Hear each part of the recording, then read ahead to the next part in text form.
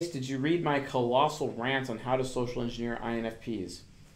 Yes, I did. I did read your colossal rant, and I know that video has not been made available. There's a reason for that. I want to make it right. I actually got permission from somebody today to kind of use them as a scenario for how to social engineer INFPs. And honestly, I'm very happy to have that opportunity to be able to utilize them as an example. But I just really wanted to make it absolutely right, and I wanted to make sure that I had a little bit more of the ENFJ social engineer side, applied to it as well. So, yeah, um, and okay, so. Yes, Maria Jose Gonzalez and Andrew Yang and all of the like. So, this is how this works. Let's talk about the format. You guys super chat me with who you want to type, and I type them basically. If you do not super chat me, then I get to choose who we type, and I already know somebody that I would like to type to begin with, if that's the case. But I'm definitely happy with going with super chats. Remember how this works? It's kind of like a bidding system.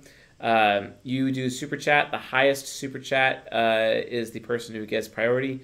Although I will say that I will not necessarily get to your super chat, because if the show ends, and it will end anywhere from 60 to 90 minutes ish, sometimes it go the full 120 minutes, but we'll see how that is, depending if I have something pressing going on and whatnot. Then the show may end, but usually I'm like, hey, super chats have ended or whatever, and I have a little thing on the screen that like shows that. So, but just giving you guys a heads up, highest super chat is whoever gets priority. I may or may not get to all of them. I try to get to all of them, but some of them I don't. So just make sure that you guys can also like re-super chat, add more to get even like a higher, like a higher one. So now I would like to say, if by some chance I mistype somebody, which can happen, I actually am keeping a list. There's 2 people that I know that I have mistyped on the famous persons list. And if you want to find out where the famous person list is, I'm actually going to go with the audience right now, and we'll figure out where that is. But all you have to do is go to csjoseph.life, and then yay, we're on the front page. You click learn, and then go to personality types of famous persons right here, this link, and personality types of famous person. Choose whichever type you want. But we have people that we have typed on the streams. I would like to mention, though, I am very well aware that I mistyped Drake under ISTP. I will be doing that with a specific lecture to him in the very near future. So be aware of that. I am aware that sometimes I make mistakes, but I'm a TI parent. I correct all of the mistakes. And if it really is a big, big mistake, I'll actually devote an entire lecture to it. So you guys just understand that your super chats or your time here is not wasted, basically. So in case for those of you that are concerned about that, I just want to like allay all those fears, etc. But yeah, this is the page to go to, famous personalities. I'm going to put that into the live stream chat as well, so you guys can have that, which is pretty dope. And oh my gosh, Sasha Baron Cohen, really? I just saw that come in. So thank you all for the super chats, folks. I really appreciate that. Starry Nights is in tonight. That's great. And Basic Betty's here. That's cool. Leanne Litzenberger, thank you for coming. Kevin Chen, my man from my main man. And then let's see who else we got joining us tonight. Larry David. It's going to be a great night. I can already tell. It's going to be a great night. So, but cool. Thank you all for the super chats, and let's get down to business, folks. Let's get down to business. So I'm going to pull up Discord right here. Actually, no, I'm going to look at the list here. So I'm going to keep a... let's get that notepads up here. I'm going to close this one here. Let's get into some of these. Jennifer Lawrence. So looks like we have Amy Lee at $24.99, and then we have Larry David at $20, and we'll see where we go from there. Oh, Shane Dawson at $19.99 as well, and then Hillary Duff at $14.99. So we'll just keep tracking from there as people get things figured out there. Ooh, and Brandy with Meghan Markle at the top, of course. She's been asking for this one for a long time.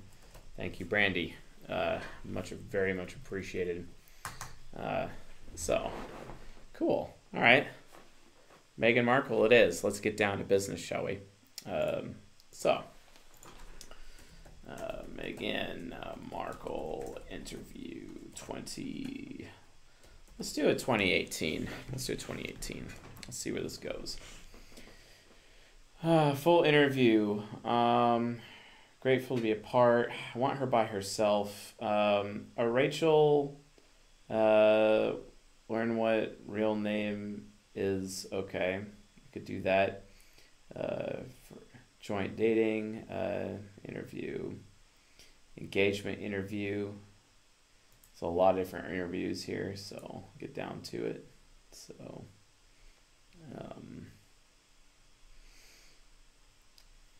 Okay, here. Congratulations to you both. Thank you. Can we start with the proposal and the actual moment of your engagement? When did it happen? How did it happen? It happened a few weeks ago, earlier this month, here at our cottage. Just a standard, typical night for us. It's a cozy night. It was what we're doing, just roasting chicken and roasting having a chicken, trying to roast a chicken. Trying to roast a chicken, and it was just an amazing surprise. It was so sweet and natural and very romantic. He got on one knee. Of course. Was it an instant yes from you? Yes, as a matter of fact, I could barely. Wow, you gotta like Prince Harry. He's like, of course I took a knee because I am introverted sensing. I am so honorable. I am the most honorable prince, obviously. Most honorable prince of the British Empire, right?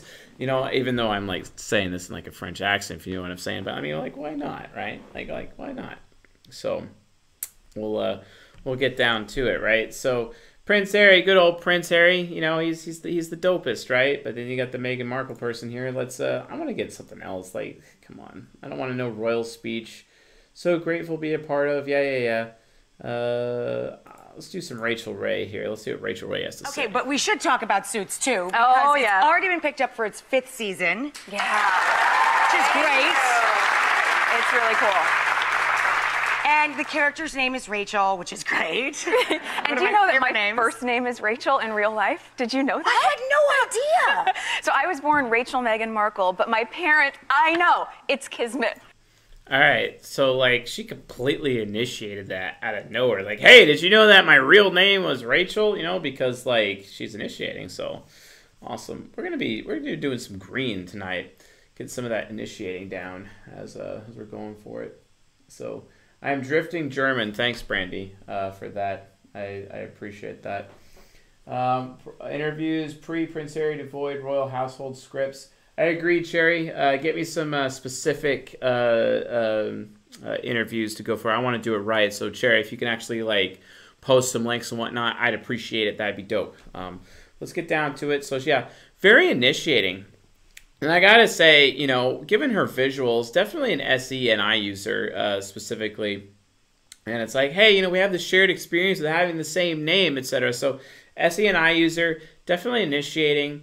So like if you're an SENI user and you're initiating, that means you're like ESTP, ENTJ, ESTP, ESFP, you know, basically as an SENI user for, you know, the extroverts. So it's like one of those 4 types. So like if we find out she's informative initiating movement, just like right off the bat, because she could possibly informative initiating movement, we automatically know she's an ESFP. You know what I'm saying? So, which I suspect might actually be happening here, but, we'll get it down to it. Okay, nice. Let's keep going on this interview. I know. You have to let me do like a guest bloggy advice Please, editorial thing on the thing. Rachel, I would love Yes, we gotta do it. I would love that. All of my experience with $40 a day in world travel. I've been following you from the very beginning. I'm so excited. Yes, it's good. Rachel, So anyway, yes. in the show, it's a paralegal who's trying to pass the bar, but I did not know until today you're a smarty McSmarty in politics. Oh, well, thank you. Yeah, I studied international relations and theater, and then I just got involved in our version of politics in the entertainment industry. I mean, just doing acting. But did you ever... I just got involved in our version of politics within the entertainment industry. That's a very SE statement because it's talking about the shared experience, etc., of the entertainment industry as a whole. get a job working in politics? I used to work for the U.S. Embassy in Buenos Aires, and yeah, I don't know. It was another life. Let's say I've had 9 lives, but so cool. Yeah, it's been really great. And now to sort of parlay that, I work pretty closely with UN Women now, and so it's full circle. I'm so lucky. So you got to have literally all of these different dreams kind of come true at the same time. Yeah, I can't complain about anything. No, it's fun. What's next on your bucket list? Do you have one of those, a travel bucket list or a life bucket list? You know, right now, because we're on hiatus from the show and we start filming again. Right now, we're on hiatus for the show. Let's see. Also, an extra extroverted sensing as well. Again, the first week of April. So I leave straight for the airport from here, and I go to London. Then I'm going to Malta, which I'm so excited about. Then I'm going here. Then I'm going here. Then I'm going here. Then I'm going here because, like, I'm an obvious introverted intuitive. Yeah, okay. Fair enough. Because, like, introvert intuition is all about my future. My future. SC and I got that on lockdown. You know what I'm saying? All right. So let's keep going. About my great-great-grandmother's from Malta. How I've wonderful. never been, so I'm going with a genealogist. That's sort so of like cool. track, yeah. And track it down. I went to the apartment that my Going with a genealogist. I'm not sure if that's a TI or TE statement. That could be a fact, but I'm not sure it's like any about her self-aggrandizement. Gosh, she almost seems like STP NFJ Quadra a little bit. Not sure, but we'll verify that. This is getting real interesting. grandfather was born in Gela in Sicily, Oh my outside of gosh, Agrigento. was it was one of the incredible? best times of my life. Yeah. I'm really looking forward to that. So like squeeze it all in, and then we start filming, and we film for 9 months. So then right back in the swing of things. And, that's so great. I mean, so few shows make it to a 5th season, and picked up from the 4th already, and for the 5th is fantastic. Seems kind of direct. I'm kind of learning more towards the direct side of things. I haven't really seen much informative, and she's constantly talking about outcome versus outcome versus outcome. It's not about process. It's like, here's this event, and then here's this event, and then here's this event, and then here's this event. All right, so that tells me control, folks. I have to put one down for direct initiating control. SENI, that would basically mean ESTP, ENTJ, ENFJ. We're still going to verify against ESFP, but like, oh gosh, guys, I'm just not really seeing, that whole Valley Girl ESFP approach with my communication style, just saying, you know what I'm saying? So like, not really leaning towards ESFP. I just not seeing it. Like, it's more of a TIFE thing. So let's see if there's some older interviews to go for. Let's see here. Meghan Markle, 2017. Let's try that. It's something older, Okay. Talks, Suits TV show interview. Creative Cultivate Atlanta. Okay, sure. Let's do something from 2016. I think when you're really grateful for those little things and you don't lose sight of that is when you can enjoy it, and that's the point. I'm pretty certain the whole point is to just enjoy this silly little life ride that we're... Let's just enjoy this silly little life ride and be grateful. I mean, that kind of sounds like an extroverted feeling statement. If you ask me, that kind of seems like an FETI thing, but let's verify. Let's keep going. We're all on.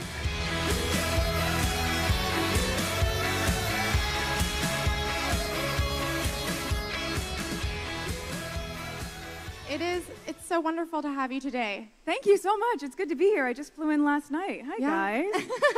You guys seem like you're having so much fun. When I walked through, I was like, there are beauty treatments. Everyone's drinking. Yeah. Cocktails, nails, done. Yeah. Success. You're very There's beauty treatments and everyone's drinking. Okay, cool. You know, that's very initiating. Fair enough. busy, so we appreciate your time. Oh, thank you. Let's talk about the TIG. Yeah. So you've said the name represents the moment where you got it. Talk a little bit about that moment. Yeah, I mean, I think we all have catalyst moments in our life, and for me, when I started the TIG, the namesake for it was after this glass of wine. It's a type of wine called Tignanello, but in the States they sort of butcher the name and say Tignanello. And it was my first time having a sip of this wine where I wasn't just like, it's red wine or it's white wine. It was a moment of, oh, this is different. Oh, I get it now when people talk about the legs or the body or the structure of something.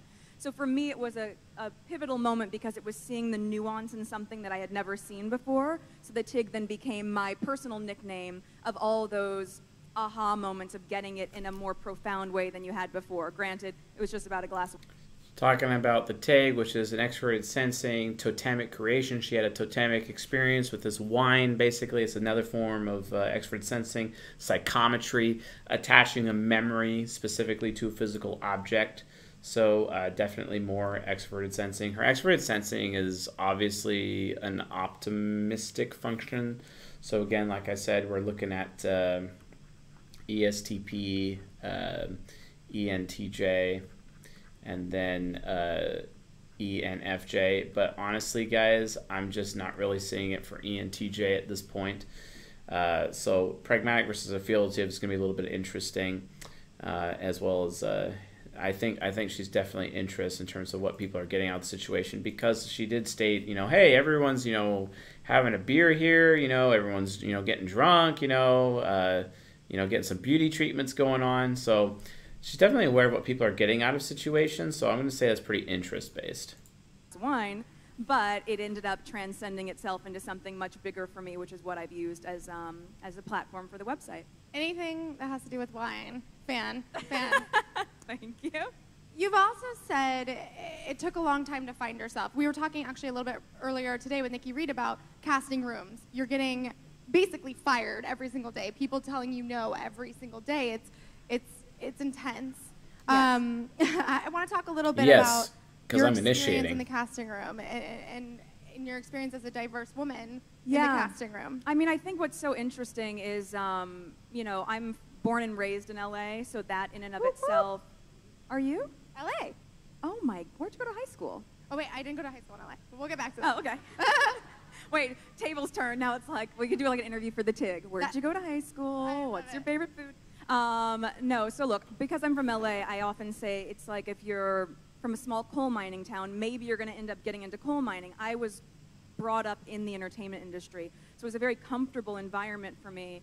But at the same time, I think what became abundantly clear very early on is that beyond just the nature of how competitive trying to have a career as a professional actress is, because I'm biracial, I was able to get into so many more rooms because they didn't exactly know where they could put me. But with that said, I heard no so many more times than you would if you could only go in for the blonde-haired, blue-eyed girl, right? If you can go in for that role.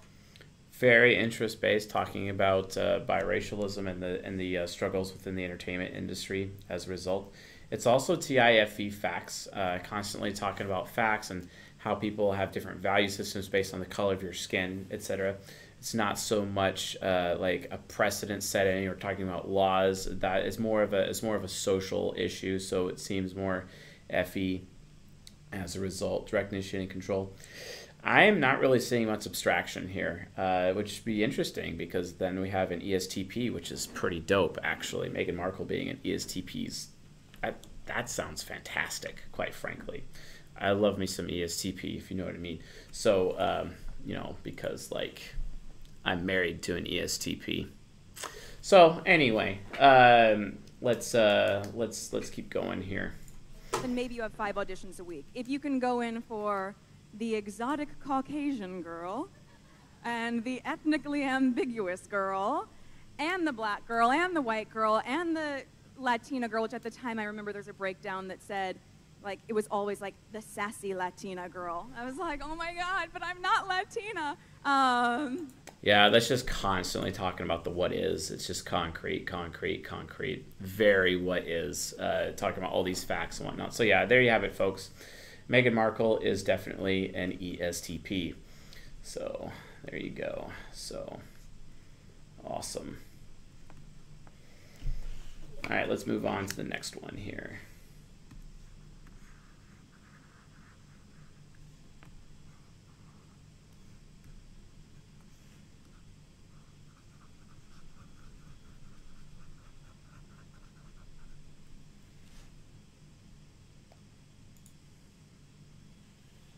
Yes, I did get married to Railgun, for those asking. Guess it would make sense that an ESTP would be named Railgun, right? So let's check out what we got. Going into... Cool. And then we have Super Chats. Holy smokes. All right, that's a lot of Super Chats, guys. Thank you very, very much. Meghan Markle is done, so we're going to be moving down to the next one. Let's see here. I'm actually going to delete that one there. And the next one, according to the list, is Valentina Lisitsa.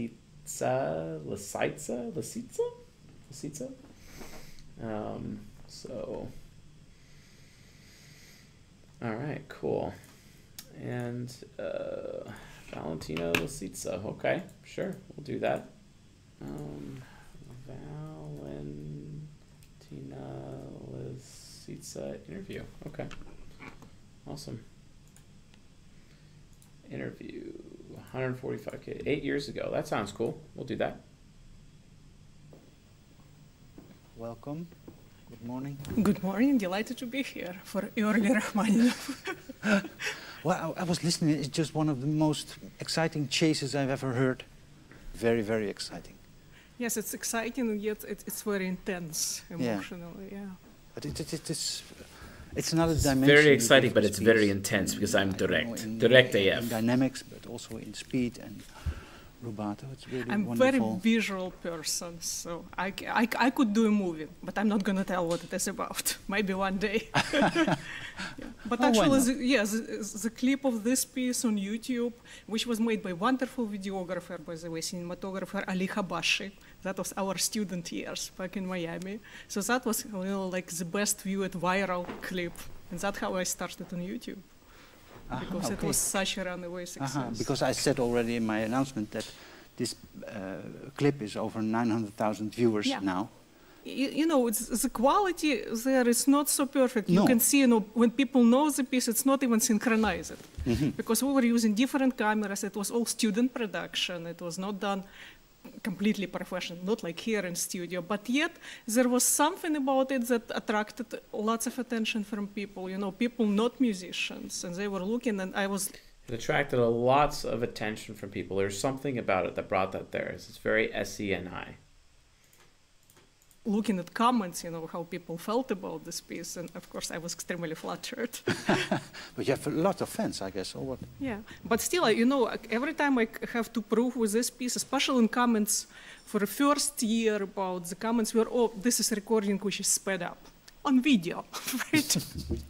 But that was always a story, because technique is given me in such an easy way that it's not difficult for me, okay? So I have to pretend that it's difficult. And even when my recordings were out without videos, so people would say, oh, it's all, you know, edited, re-edited, and it cannot be like that. And then we decided to make video to prove that And then we decided to make the video. And I'm also very movement-oriented. Very, very, very movement. Always explaining. Kind of seems very concrete with how she's going about it. So we'll see how that goes. And let's continue. I can play like that. Yes, okay. And then people started saying, but it's sped up. Oh, really? But the whole YouTube purpose was actually, you know, so people could see, because at that point, we being naive, because we had no idea about videography and possibilities of it. We thought if you see video, it's not as edited, you know, with 800 takes per minute as audio is nowadays. So that was the whole idea. But nevertheless, you're very popular on YouTube. Yes. And how is it in concert live? I have so many YouTubers coming to my concert, just popping out, and they come from different countries. Like I played concerts here in Holland, and people from Hungary would come, you know, people from Japan. It's so wonderful. People come from Japan, people come from here. I'm going to say that she's a TE user. She's not really doing TI facts. It's very FITE, and I'm going to say SFP and TJ Quadra so far. I'm going to watch a little bit more to verify, but I'm really seeing that that's the case so far. Having so many fans, I thought, well, maybe it's now time for your own soap, or what, you know, your reality soap. I had reality show. For a week I was running camera 24 hours a day. It Where? was on In my own studio over summer, because people asked me, okay, how much do you practice? What do you do for fun? Well, I do nothing for fun. I practice for fun. And I practice between 12 and 14 hours. It's normal for me. And people wouldn't believe it. So I put web camera, and it was webcast directly. You know, with everything, you know, I would just go out, get coffee, have lunch, and it was constant camera on for 1 week. I hope that it will inspire, you know, students to go and practice more. Instead, they were sitting and watching the camera. So it was kind of silly. So you practice 12 to 14 hours a day? Whenever I have chance. First chance. Would you like your hands on the table for me for a moment? Okay. Flat, yes. Together. Together, Put this okay. away. Okay. And could you describe your hands for me? Well, there are 10 fingers, and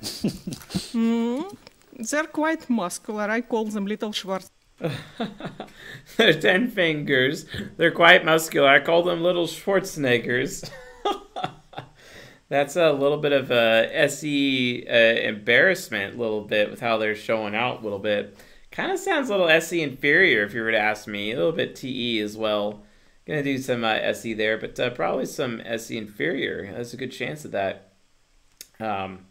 Is it the best way to do something? She's being, you know, very, with how she handles practice. I'm gonna say systematic, guys. So far, that's what I'm seeing. I'm gonna look at another interview though, just to see what else we could talk about. And Eugenia Zuckerman joins us now. Good morning, Eugenia. Good morning, Charles. Eugenia, we had... They were each studying to... No, don't want to watch that one. I had my older brother to compete against, because he was quite an accomplished pianist. He was a quite accomplished pianist. Talking about achievement, that's TE. That I can do it too, because, you know, having 10 years difference, I was constant, you know, subject of abuse of all kinds.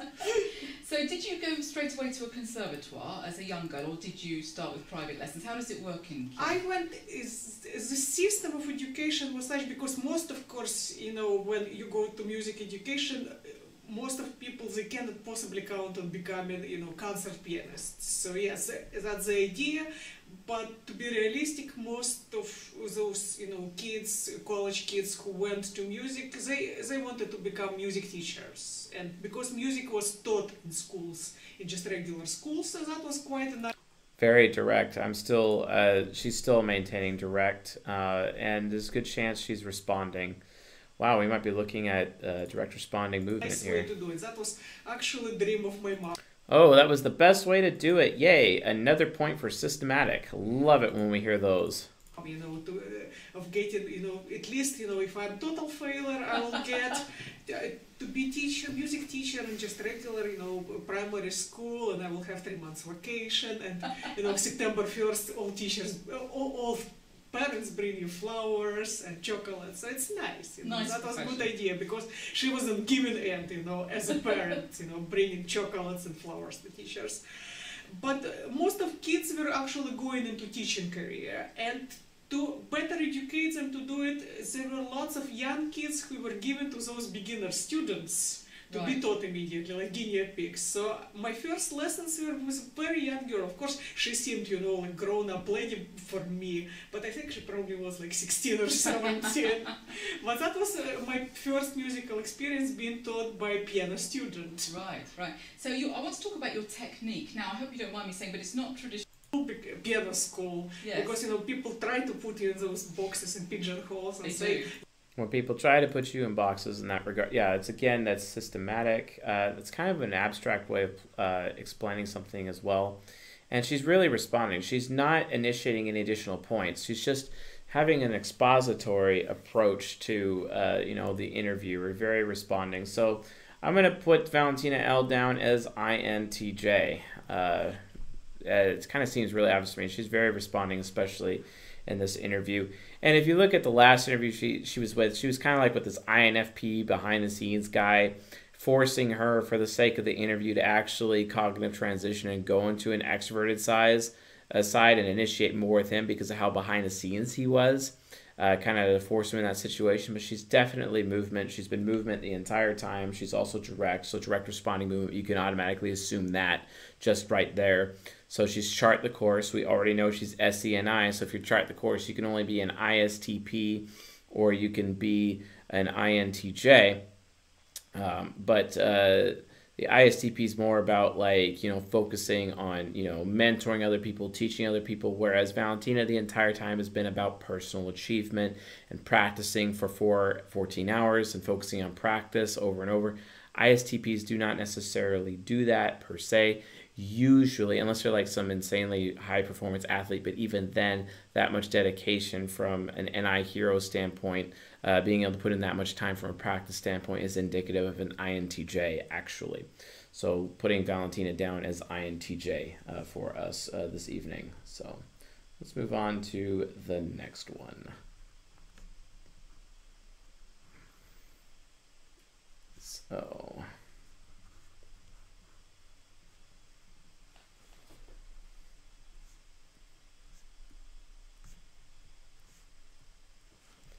and let's look at what super chats we have available now. Let's see here. Valentina Licistita. Okay, so deleting that one. Awesome. So we got $24, $24.99. So it looks like Amy Lee is next on the list. Amy Lee. Well, yeah, she's donated a lot, but again, we're going for the highest one, and she donated a lot of different names. So is she going to have me combine everything into one name? Or, you know, because remember, it's the highest super chat, right? So she can combine everything into one name, right? So that's kind of her approach. I mean, that's what happens, you know, when they're like an ENFP, right? So, and be like, yo, you know, Chase, you need to do the right thing, etc. Right, Lev? You know, Chase, you need to do the right thing. Well, Lev, I did say the instructions were like highest super chat gets priority, right? So maybe people should do the right thing and super chat accordingly, right? Don't be holding me to that super high affiliative moral standard of yours unless we understand what the rules are initially. You know what I'm saying? So Amy Lee of Evanescence. That's fun. I like Amy Lee. Let's do it.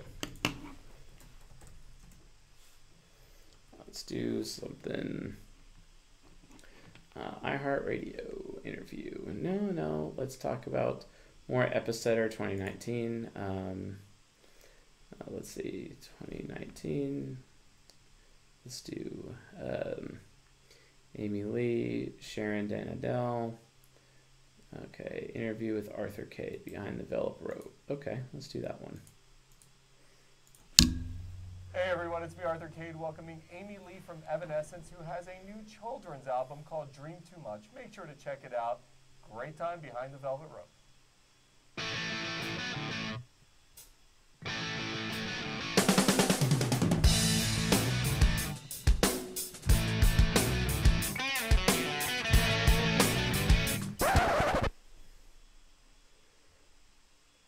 Hey everyone, it's me, Arthur Cade. All right, Amy Lee. Hi. So how does the lead singer of a rock band make make a children's album. That's a perfect place to start. How's it happen? I had a kid, so that was cool.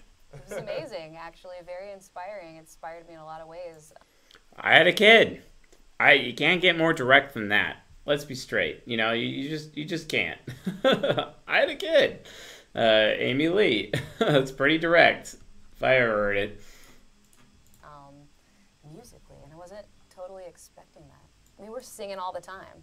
He doesn't sing yet. He just repeats things back to me, but he definitely likes the album.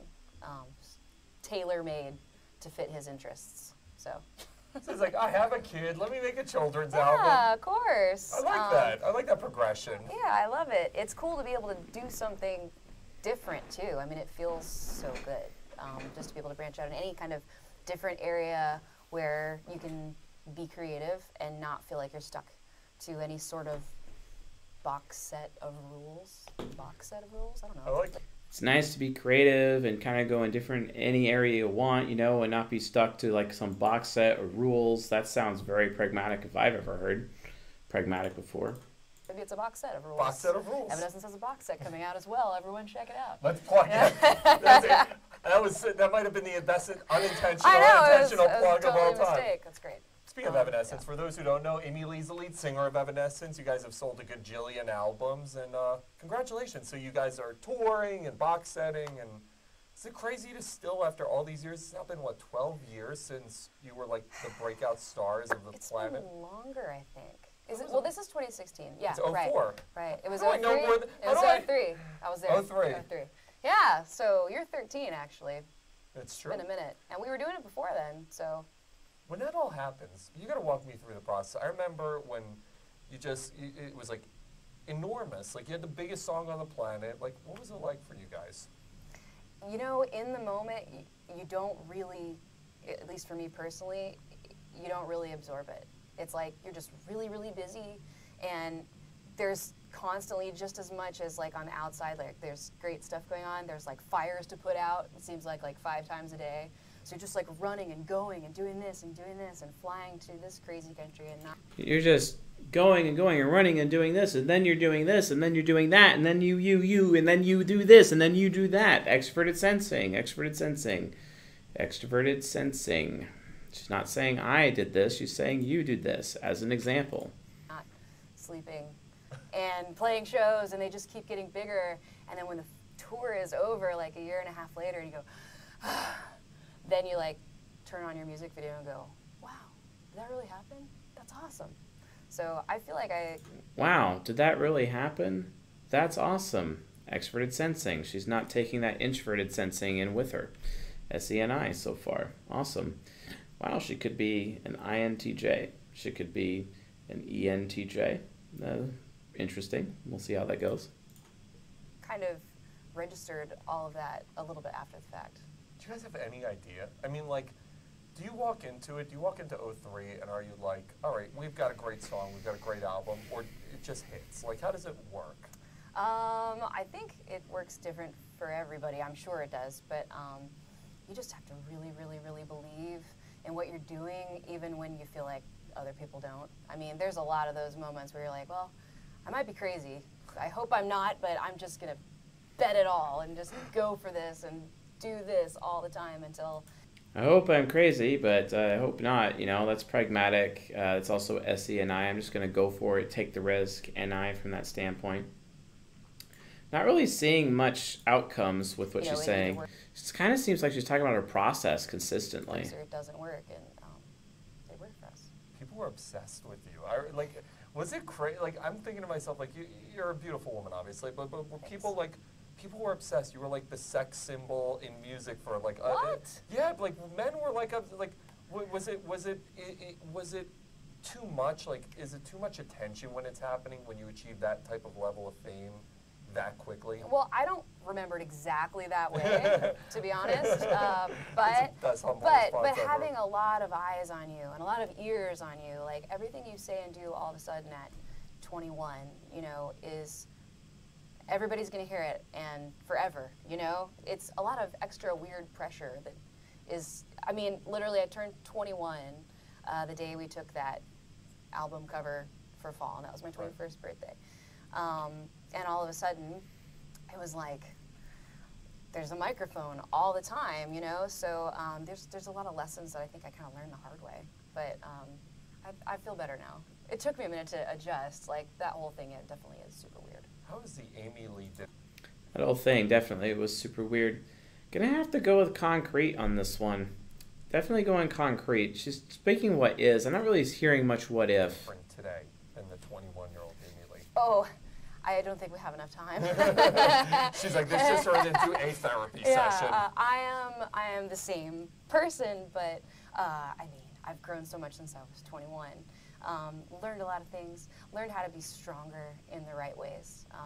I think I was a lot more afraid back then, like a little more insecure, a little more unsure about my gut instincts.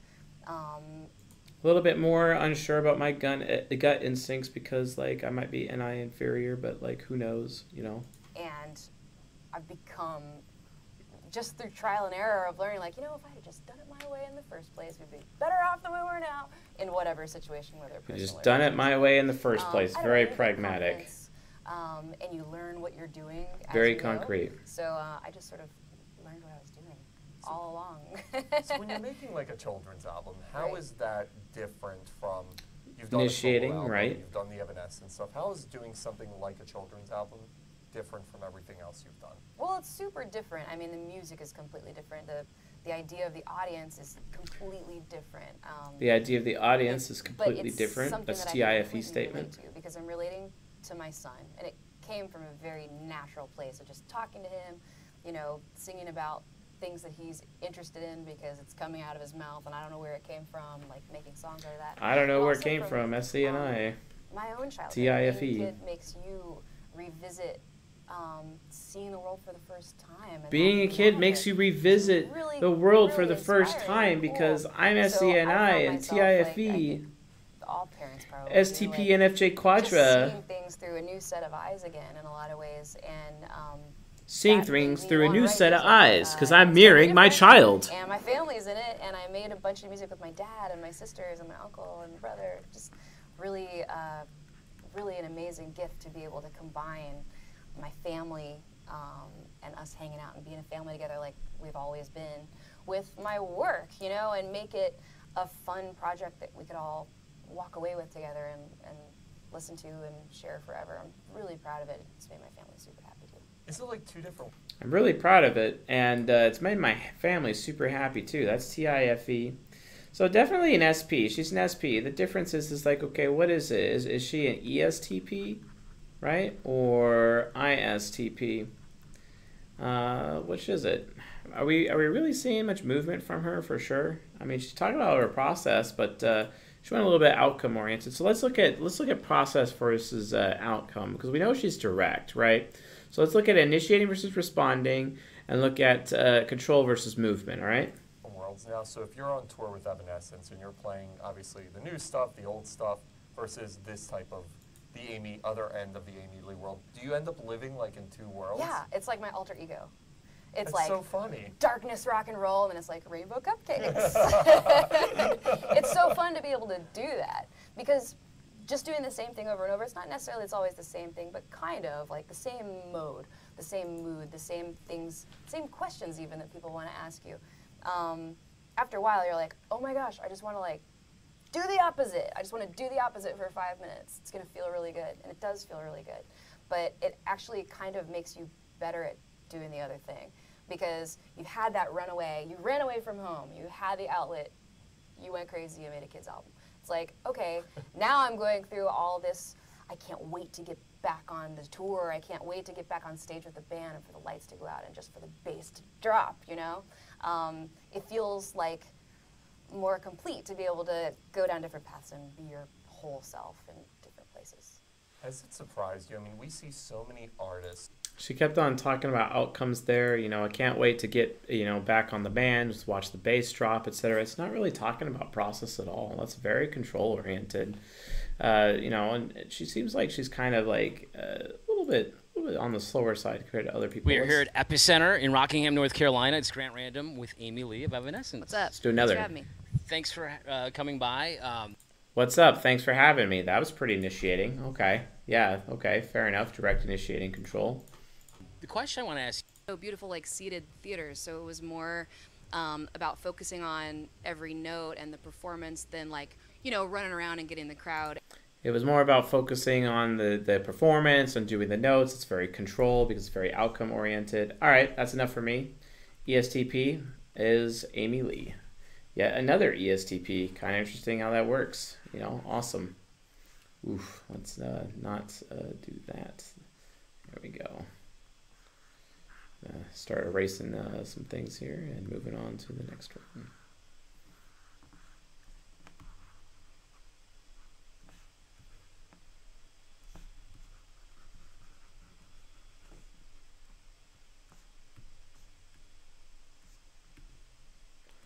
All right, let's look at who's next. So Discord, awesome. All right, so we did Amy Lee, gonna be deleting that one. Awesome. Okay, so someone added to Sacha Baron Cohen, so 12, and then 12 plus 9 is 21, so 21. So, but Johnny Cash is at 24 for introverted feelers. So, Johnny Cash is next. Johnny Cash, let's do it. All right. What is it with us and STPs tonight? You know what I'm saying? Like, I would say he's either an ESTP or an ISTP, just off of my first figuring out here. You know, Mr. C.S. Joseph, you can't allow yourself to be biased. I'm like, well, that's what happens when you, like, I don't know, ask me to type someone I'm kind of familiar with. Interview. Let's do a 1960 interview. Sure, we'll do that. And Man in Black. Cool. He's a real man. Fabulous gentleman. Johnny Cash.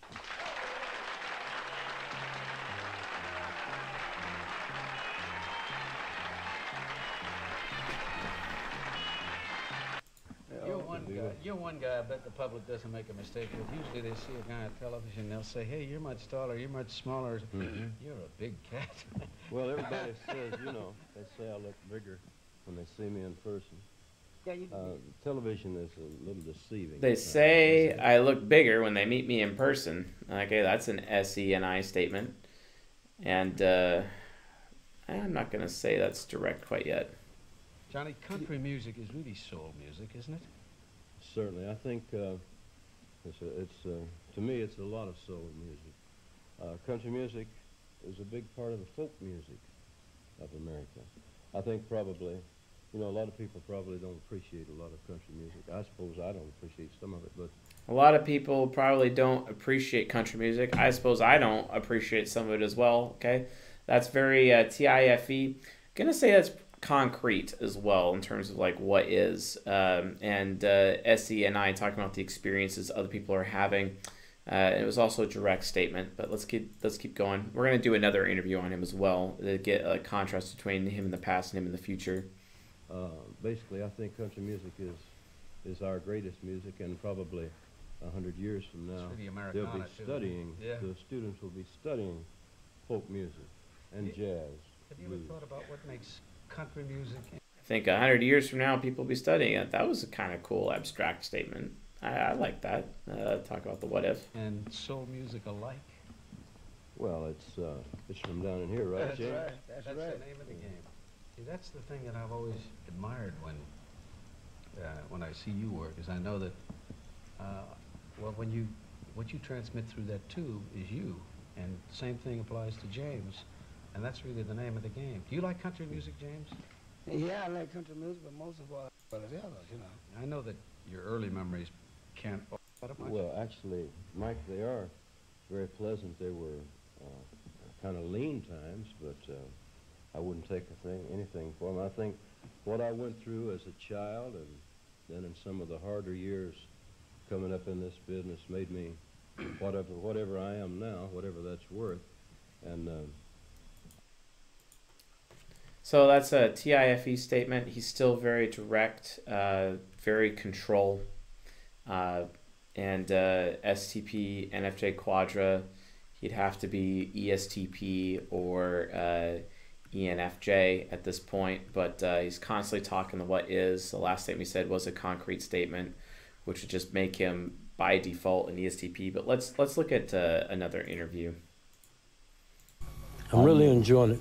Are you bitter? I'm the last one that would be angry at God. I'd really duck if I shook my fist at him. Do you remember anything about being in a coma? I remember voices in the room. I remember things they were saying and I couldn't respond to. I was in a coma several times with over the periods of time. I was in a coma several times. It's very TIFE, stating a fact, but that was an initiation. He was initiating. So direct initiating control for sure. So we definitely have a structure type, interaction style, communication style set up for ESTP or ENFJ for sure. Stating what is statements. He's pretty concrete. Hasn't really talked about systems at all this entire time. And I mean, come on, it's Johnny Cash. You kind of already basically know he's pragmatic. He's not really talking about like the affiliative. So anyway, by process elimination, Johnny Cash is an ESTP because that's apparently who we like to type tonight is ESTPs. Mr. C.S. Joseph, you're so biased, and like, well, I mean, come on, like statistically speaking, it may be like improbable, but it can happen. People type in bursts, So what can I say? Johnny Cash, ESTP. Moving on to the next one, for sure. Moving on to the next one, bringing it out. So we got, let's see, here it is, Johnny Cash. Going to delete that one. And Johnny Cash, so next we got Larry David, but we got Sacha Baron Cohen with Basic Betty. So that means Basic Betty is next with Sacha Baron Cohen. And we'll do the CBS version for that as well. So let's get that going. Sacha Baron, if I can actually spell properly. We'll do the CBS interview for Sacha Baron Cohen.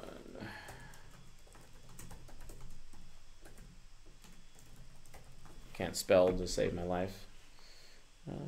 As Sacha Baron Cohen. Okay, CBS. Sacha Baron Cohen is a one-man cinematic machine whose movies have grossed over 800 million. Any German-speaking country, apart from Germany. A New Life in America. It opened this week, and we're pleased to have Sacha Baron Cohen in Studio 57. Welcome. Hello, how are you? $800 million. Is the secret to this, with these characters, you can do the most outrageous things and take the most outrageous risk? Well, yes, there's a freedom in playing these, extreme characters. But, you're not just being outrageous for the sake of it. I mean, in Borat and Bruno in the Ali G show, occasionally, obviously the first aim is to be as funny as you can, but, occasionally we end up uncovering some unpleasant truths and people end up really opening up. Exactly. Yes. Behind all the madness there is truth. Yes, you're... Gonna have to mark this guy down as pragmatic for basically everything he just said. All about, talking about the creative freedom, going outside of the box. He's not really focused on doing the right thing. Let's be straight. Your friends say, the friends who know you well say that you've always, as a time you were a little kid, had no chutzpah, that you had chutzpah and no fear. And that sort of drives you today. Do you think that that's true? Is that how you operate? I don't think I've got no fear. No, I think, I do, listen, there's been things that I've done in Borat and Bruno where, you're going into a scene and you know that there's a chance you'll get injured. For example, in the cage fight in Bruno, where there's 1,200 very angry people in there, and I'm about to sort of make out with the guy, and there's going to be a riot, and I know there's going to be a riot. It's not that I'm not scared. I am scared, but I'm able to overcome the fear. So that's what I'm good at. Where do the characters come from, like the most recent, The Dictator? Well, the inspiration for The Dictator was really Colonel Gaddafi. Who, he was. He's obviously, I mean, it's a mixture of various different characters, and it was based on an old character I had. But Colonel Gaddafi was kind of very direct. Definitely someone who's direct. Direct and pragmatic. He's choosing his role in the conversation with the interviewers. Not really sure with initiating and responding. He's got a really good capability to cognitive transition between his ego and I would say his subconscious. So let's keep going. The most absurd of the dictators, you know, obviously vicious, but you know, would dress unintentionally like a 65-year-old woman, often broke wind during interviews with the BBC, had 15 virgin guards who protected them at all times, very few of whom remained as virgins. Yeah. And actually, as research, I met up with Mohammed Al-Fayed, the father of Dodi Al-Fayed, and the ex-owner of Harrods, who knew Gaddafi, and I said, did you ever have any interaction with him? He said, yes. You know, before the days of Viagra, he said, I used to supply him with genital suppositories so that he could extend his sexual performance. So apparently Gaddafi... That was very pragmatic. It was also very SE&I talking about someone else's experience. Wow. Gaddafi would send someone to Al-Fayed every 3 months for these kind of special suppositories, you know, in the pre-Viagra days. So then he could do what again? No. Well, no, but the thing is, these dictators, the one thing that links them together, you know, is they have many women. You know, what does the most powerful man in the world do? He gets 30 women. You know, the bunga bunga parties. Exactly. Yes. You understand what I'm talking about? No, we definitely get the joke. Do you ever wonder or ever worry about offending someone, or do you just think, look, people, it's a joke. Just stay with me, please. Does that ever cross your mind? Not really. I mean, you know, the idea is that, you know, comedy should be free, you know, and, you know, to single out a particular group and say we can't make a joke about them is almost a form of prejudice, you know, and it's kind of patronizing. This is the first time I've seen you not in character. And me too. Because? It's kind of a form of patronizing. That's a very TE statement, actually. Using that label, talking about like basically how he feels. He maintains that's like a moral principle of his that's been violated as a result, which would put him down as SFP NTJ Quadra. So that's kind of interesting. Direct and pragmatic, SFP, NTJ Quadra, which means he'd have to be an NTJ by default, an ENTJ or an INTJ. So let's keep going. Other than the fact that we asked because we wanted to see you not... Well, it's a different kind of movie. I mean, this movie, I'm not undercover. It's not with real people. It's not a documentary. It's a story. It's a kind of, you know, if you imagine Colonel Gaddafi... out of power and working in a vegan health food store in Brooklyn. That's the kind of thing. So in order to convey that... That was very abstract. If you can imagine Colonel Gaddafi working in a Brooklyn store, etc., that was very abstract. So fair enough. That meets our NTJ approach. So is he control versus movement? Leaning towards movement at this point, but let's keep going. Your mother and dad wanted you to go to Cambridge and wanted you to go to law school. Yes. They must be proud. Now, are they surprised by anything that's come out of your movie career? Well, I did go to Cambridge. I ended up not going to law school. You know, bear in mind... I did end up going to Cambridge. I did not end up going to law school. You know, when I grew up in London, you know, in a suburb of London, there were no sort of people who went to Hollywood and started making movies. So, you know... When I went to London, there were no people who went to Hollywood and started making movies. That's more evidence of FITE, talking about credibility and, and fame in that regard. When I told my parents I wanted to become an actor, they... But it's very pessimistic. It's not optimistic. Assumed it was a life of poverty. Same thing with me. Yeah. And I didn't know anybody in television. Yes, exactly. Yeah. So it seemed absurd and, you know... But you gave yourself 5 years, you said, to make it. Why 5 years? Well, how did you come up with 5? Well, I said 5 years in order to make enough money to kind of feed myself, you know. And that was it. And at the end of 5 years, actually, I landed the job as, you know, playing this reporter, which I made up. 5 years is how long it would take for me to, you know, make enough money to feed myself. It's kind of funny, you know, especially when you look at NTJs, but more particularly INTJs, and they have their very pragmatic system approach to, you know, like, oh, I'm only going to eat this many calories, etc. You know what I'm saying? Like, besides, if he really is TIFE, like, would this guy, like, he hasn't talked about people or caring for people at all this entire time. He has not. He's only been talking about his fame this entire time, which is indicative of TEFI. And I'm going to say he's definitely systematic because, you know, he had his little 5-year system, and that's what he maintains, the best thing for sure. So, yeah, this guy is definitely an NTJ. It's just which NTJ is he, right? So, leaning towards movement on this one, but let's keep going. The character of Ali G. Yeah? What's interesting to me as well is that what you do in character is not unlike some of the things you would do in which you would take on character to get admitted to things, even at Cambridge, into backstage and into theater, so you could do things. Yes, well, listen. You pose as a waiter or as part of the crew. Yes, well, listen. Oh, I'd like to add, folks, no more Super Chats. Super Chats are closed. And don't forget, folks, if the show ends and there's Super Chats left over, that's it, right? So no more Super Chats. You can, however, Super Chat more to add to your current Super Chats that you have. But Super Chats, new Super Chats, they are closed at this point. We are closed on the Super Chats. Thank you. Because I'll be here for like 3 hours, and I'm not doing that tonight. At Cambridge, you know, the thing about it is because I didn't work very hard, I was mainly acting. I got you, Peter. No worries. One of the things I had to realize was how to fake it and how to blag my way through university. So, you know, there was a training there. I was surprised to see also you've had some great...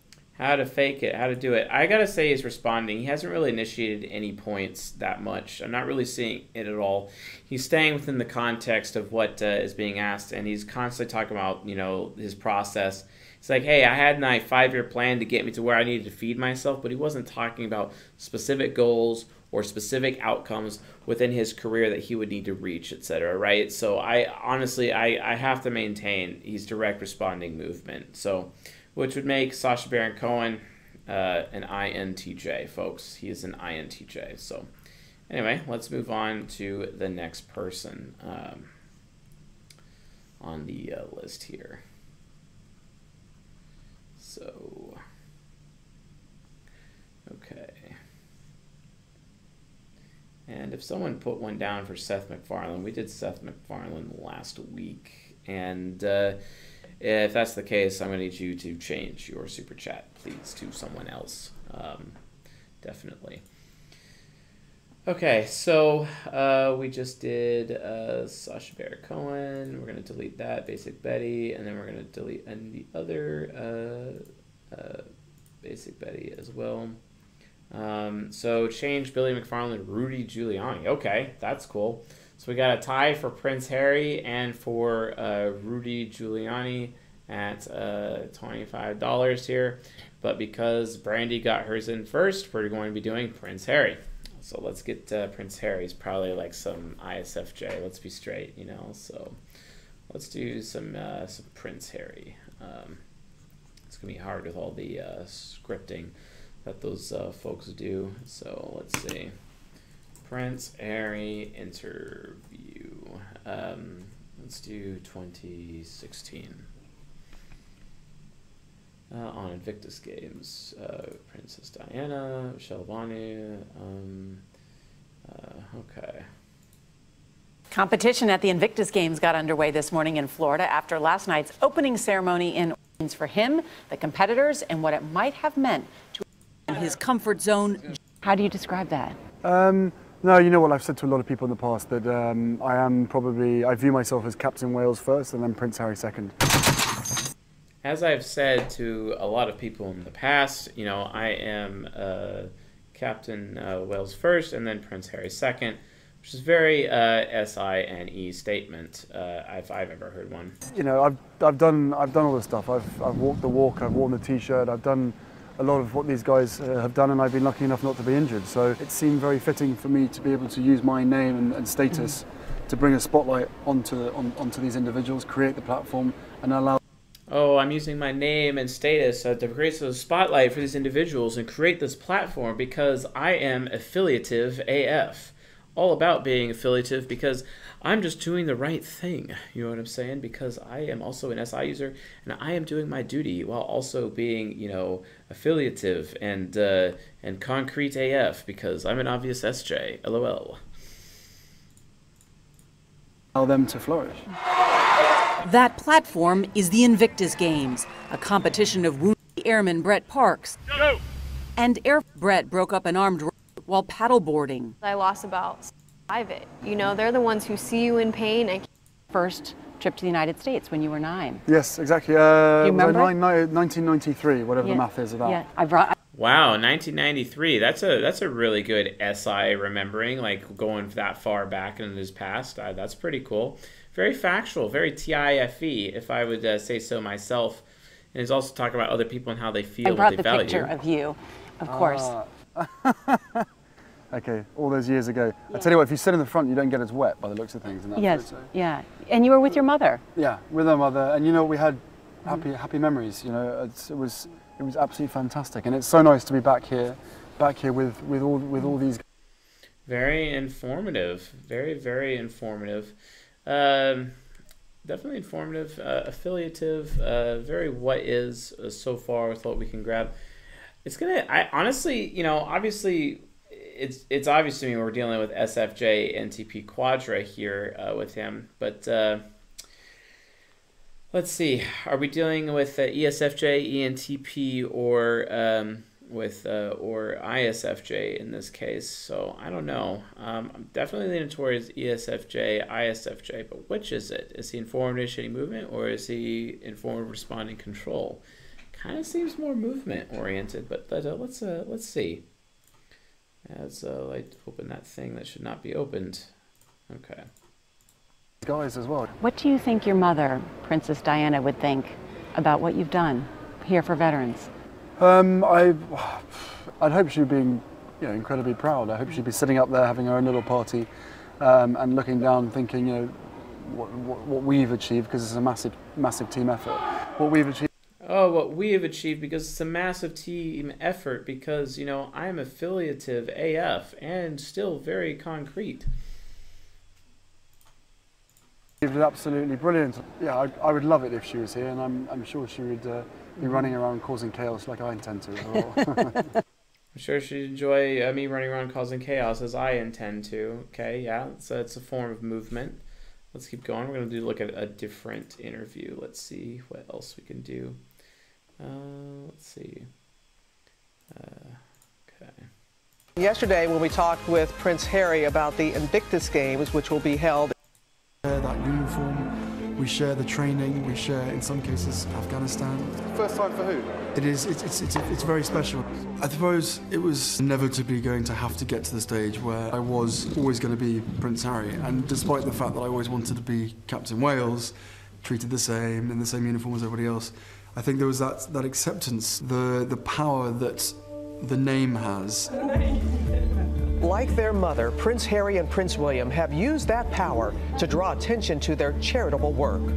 I hope that a lot of my mother's talents are shown in a lot of the work that I do. Weirdly, actually, she wouldn't be my first time to Florida, to Disney World. I ended up going there with her. It's one of my very happy memories. I went on Space Mountain 14 times. I was like, this is absolutely fantastic, the best thing ever. So, you know, there's all sorts of places over the world where we were very lucky to have those moments with our mother, and very happy memories. This room, this is... Yeah, happy memories, and I'm still concrete, and like I need a better interview than this, because this is not like making it easy. I'm tired of all this scripted crap. Like, when can we get to like a real interview? You know what I'm saying? Let's try this one. Maybe this is better. Prince Harry, thank you so much for joining us to talk about the Invictus Games here in Orlando. So why for the U.S. to host the games? Why Orlando? Why Orlando? Well, Vanessa, it was a choice between Orlando or Washington, and Orlando came up top. I think the easiest way to answer that is because of Disney World and my love and passion for coming back to Disney World. But deep down inside, I think the importance around the families bit is a real thing for us, and to give the competitors a chance to bring their families and their children over from all the other 14 different nations to Disney World to enjoy the delights of Disney and everything it has to offer. And also, the weather's absolutely fantastic, and also the weather's absolutely fantastic, as I initiate an additional point mid-sentence, And like Orlando is obviously a good choice because of my fond childhood memories that I had with my mother while I was also in Disney World, and I want to give everyone the opportunity because I have extroverted intuition child and FE hero to give everybody what they want and to make everyone feel good because I am an ESFJ. So there you go. ESFJ, folks, for Prince Harry. ESFJ. Let's watch just a little bit more though. You know what? America was where... You know what? America is, as I'm initiating, and I'm literally a George W. Bush clone. Was born, it was where I stole it from, so it seemed right and appropriate to bring it back to you guys. And you mentioned that, so talk a little bit about where this idea came from, because it did come from an event you saw here in the United States. Yes, I think it was in 2012. I probably got that wrong, but it was sometime then that I came over to Colorado Springs to watch the Warrior Games, which I hope most of you guys have heard about, if not seen, hopefully. And during a trip there, I realized that I saw sport take a hugely important part in the rehabilitation and the recovery process of all these individuals. For those who don't know, the Warrior Games is a multi-sport discipline. No need to watch more. This guy is an ESFJ. I think I've driven that point home at this point. So, gotta love, as the audience has pointed out, let's get the shmoney bro. Those SJs and their monarchies. Yes, LOL. Yes, definitely all about it, bro. So yeah, let's move on to the next one, which I believe is Peter Wiggett's choice of Billy somebody. Let's see. Billy McFarland. Oh, no, it is Rudy Giuliani. So let's get down to that as well as I remove the Prince Harry one here. So Rudy Giuliani, awesome. We could do Rudy Giuliani. I'm down. So, all right, Rudy Giuliani interview. Let's see, 2007. Let's see. Chris Cuomo clashes with Rudy Giuliani over at Cretain. Full interview. Wild Week of Television Interviews. Full interview. Okay, 3 years ago. All right. Joining me now to talk about this all is former New York City Mayor Rudy Giuliani, a supporter of Donald Trump. Mr. Mayor, thanks for joining us. Hi, Jake. How are you? Good. Thank you so much. Donald Trump making an effort yesterday to reach out to African Americans. It seems to have been welcomed by those inside the church. But I have to say, in interviews, many African Americans say they are still troubled by Mr. Trump having suggested over and over, falsely, eligible to be president. Well, you know, the interesting thing is the first one that made that claim was Hillary Clinton. Well, not her herself, people around her. The first person that made that claim was Hillary Clinton. You know, when you get someone who's like, hey, you know, let's look at the person who's making the claim here and start questioning their credibility. That basically means I'm automatically, guys, I am a TE user. I'm a TE user, guys, because that's what I'm all about. Giuliani. Cool. Rudy Giuliani. Let's get this going. Her campaign did. They were the first ones that brought it up.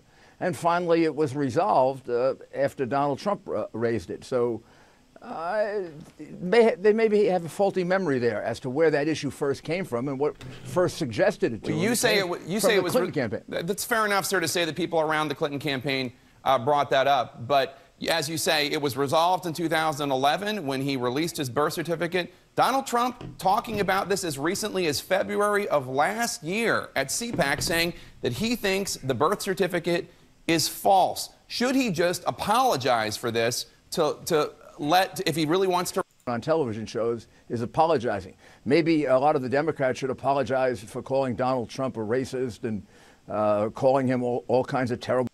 Maybe all these other people should be doing these things, okay? SENI, fair enough.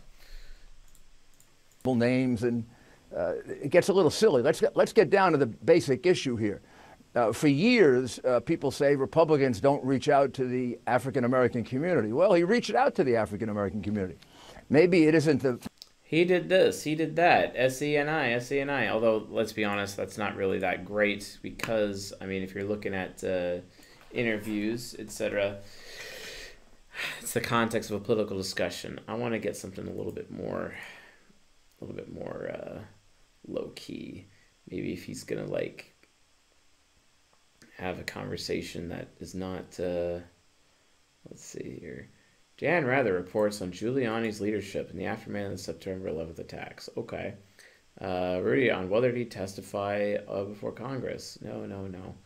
Come on, like, does he like ever have a meeting or a? Oh, there we go. Trump's lawyer, Rudy Giuliani, willing to testify in impeachment inquiry. Okay, let's try that. I was asked to do this by the State Department. I didn't know Mr. Yermak from a hole in the wall. The name of Yermak was given to me by Kurt Vogel, ambassador. I was asked to meet with him. I did meet with him. I briefed them, two of them, on everything I did, and I have a very nice text at the end explaining how honest and straightforward I was, which I am. I have a very nice text at the end saying how honest and straightforward I was, because that text, that external thinking, gives me credibility, because it's like I can wear that like a badge of honor because I'm so achievement-based, because I'm an obvious TE user. Oh, yeah. And while I'm explaining everything, I'm going to do it as fast as possible because I'm obviously movement. So I'm SENITEFI, you know, so, okay, fair enough. You know, and oh, by the way, these people did this for me, you know, like, okay, great. You don't have any issue with a foreign power investigating a political rival of the president? I do if he didn't do anything, but if he bribed the president of that country, I have an issue if they don't investigate. So the ends justify the means? No. That's no, as he's making a very pragmatic argument, okay. Opposite way around. It'd be totally illegitimate not to investigate it. If a vice president of the United States goes somewhere and extorts the president of that country or bribes the president of that country to get his son out of trouble, I'd find it extraordinary if they didn't investigate. The Ukrainians. I find that extraordinary if they didn't investigate. That's very TEFI. Okay. And very direct. Okay. Fair enough. Today say that when they investigated this prosecutor, Joe Biden's son wasn't even working for the gas company. Are they lying in your view? Yeah, he began working for, you just read the New York Times. He began working for this company in 2015. He didn't stop working for the company until 2 months ago.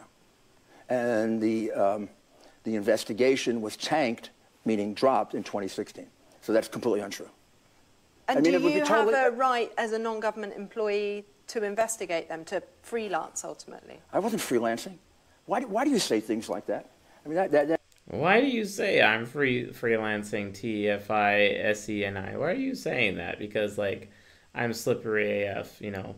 And now also he had to explain the system as well because he's pragmatic and systematic. So definitely an NT, director movement. I could say INTJ right off the bat, but I'm going to watch a little bit more from a different source.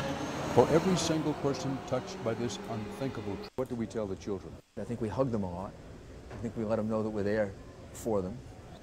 You got to talk about it.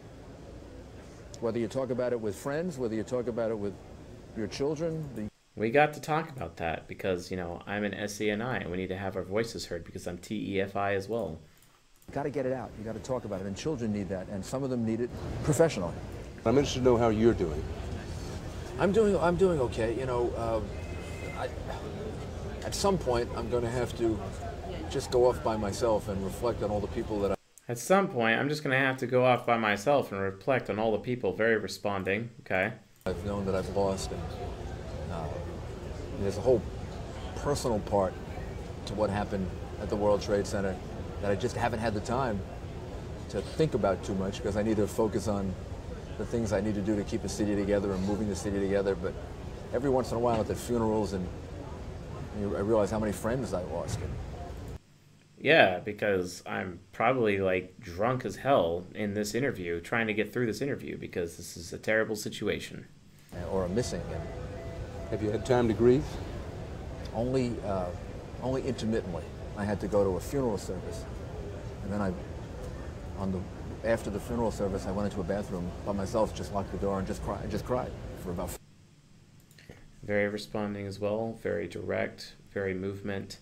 So yeah, Rudy Giuliani, folks, he is an INTJ. So awesome. we're going to move on from that one as well. And I wonder who is next in the list.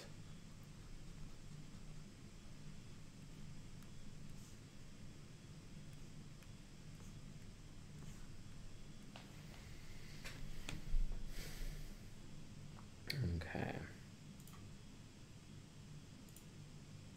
And let's see here. Cool. So we did this one. Delete. Guys, super chats are closed. Stop sending more. Okay, so Peter. Let's see. Let's get that one as well. Delete that one. Awesome. All right. So next one on the list is Anna Nalick. Anna Nalick is next. Awesome.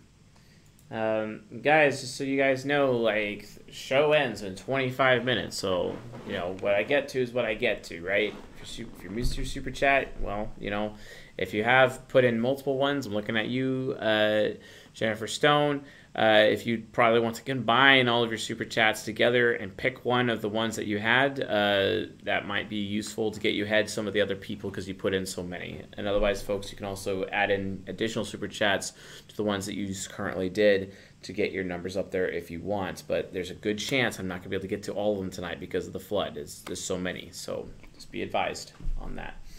So, okay. Let's see here. Adam Sandler or Shane Dawson or Anna Nalick. So doing Anna Nalick next. Let's do that.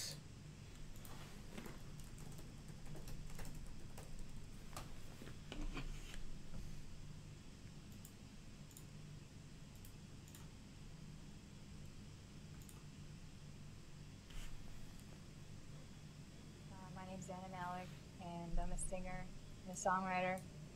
Songwriter first, and I have a song called Breathe, which has been played on the radio and on television, and I'm very excited about it. It's the first song that I've ever heard of mine anywhere besides in my head.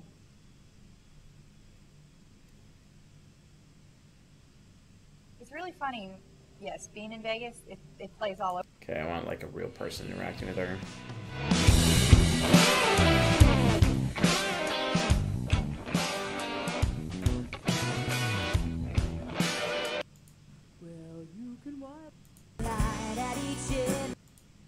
But yeah, It's like the reverse here. I've never been to the Magic Castle either, but I've heard that it's really fun. You need to like know a magician to get you in. I know. Actually, I think I know a few people, but I've never gone. Never ventured. I'd like to. Everyone says that I gotta go there, and I haven't been west of Ohio. I'm like the most sheltered northeasterner you've ever met. Yeah. No, I was like that too. Until I started touring, I had only been to California, Nevada, and New York, and maybe Connecticut too, and then nowhere else. Now I've been everywhere. So how has the touring been for you? How is the life on the road? Really fun, actually.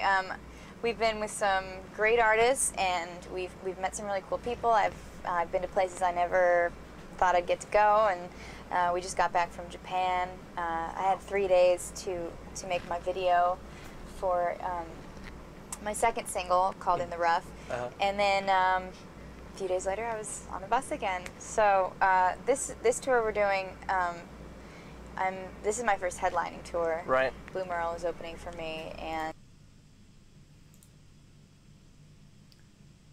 Oh yeah, we got Larry David as well. Larry David is coming next, so. And, I've never seen them play, but I met them today, and they're really nice guys. Tonight's our first show together. And then when we're done together, I open for Rob Thomas for a month, and That's cool. I think that'll be fun, Yeah, too. I heard you guys hung out with him last night. That he. Kind of movement. I'm thinking informative, initiating movement here. With where she's very informative. She's very movement. She initiated a few points, but let's keep going. Not really seeing so much of the TEFI fame, self-aggrandizement. I'm going to say a TIFE, but we can verify that. Yeah, I've met him a few times. He's really a sweet guy, but last Yeah, I met him a few times, but I'm going to interrupt you because I'm initiating.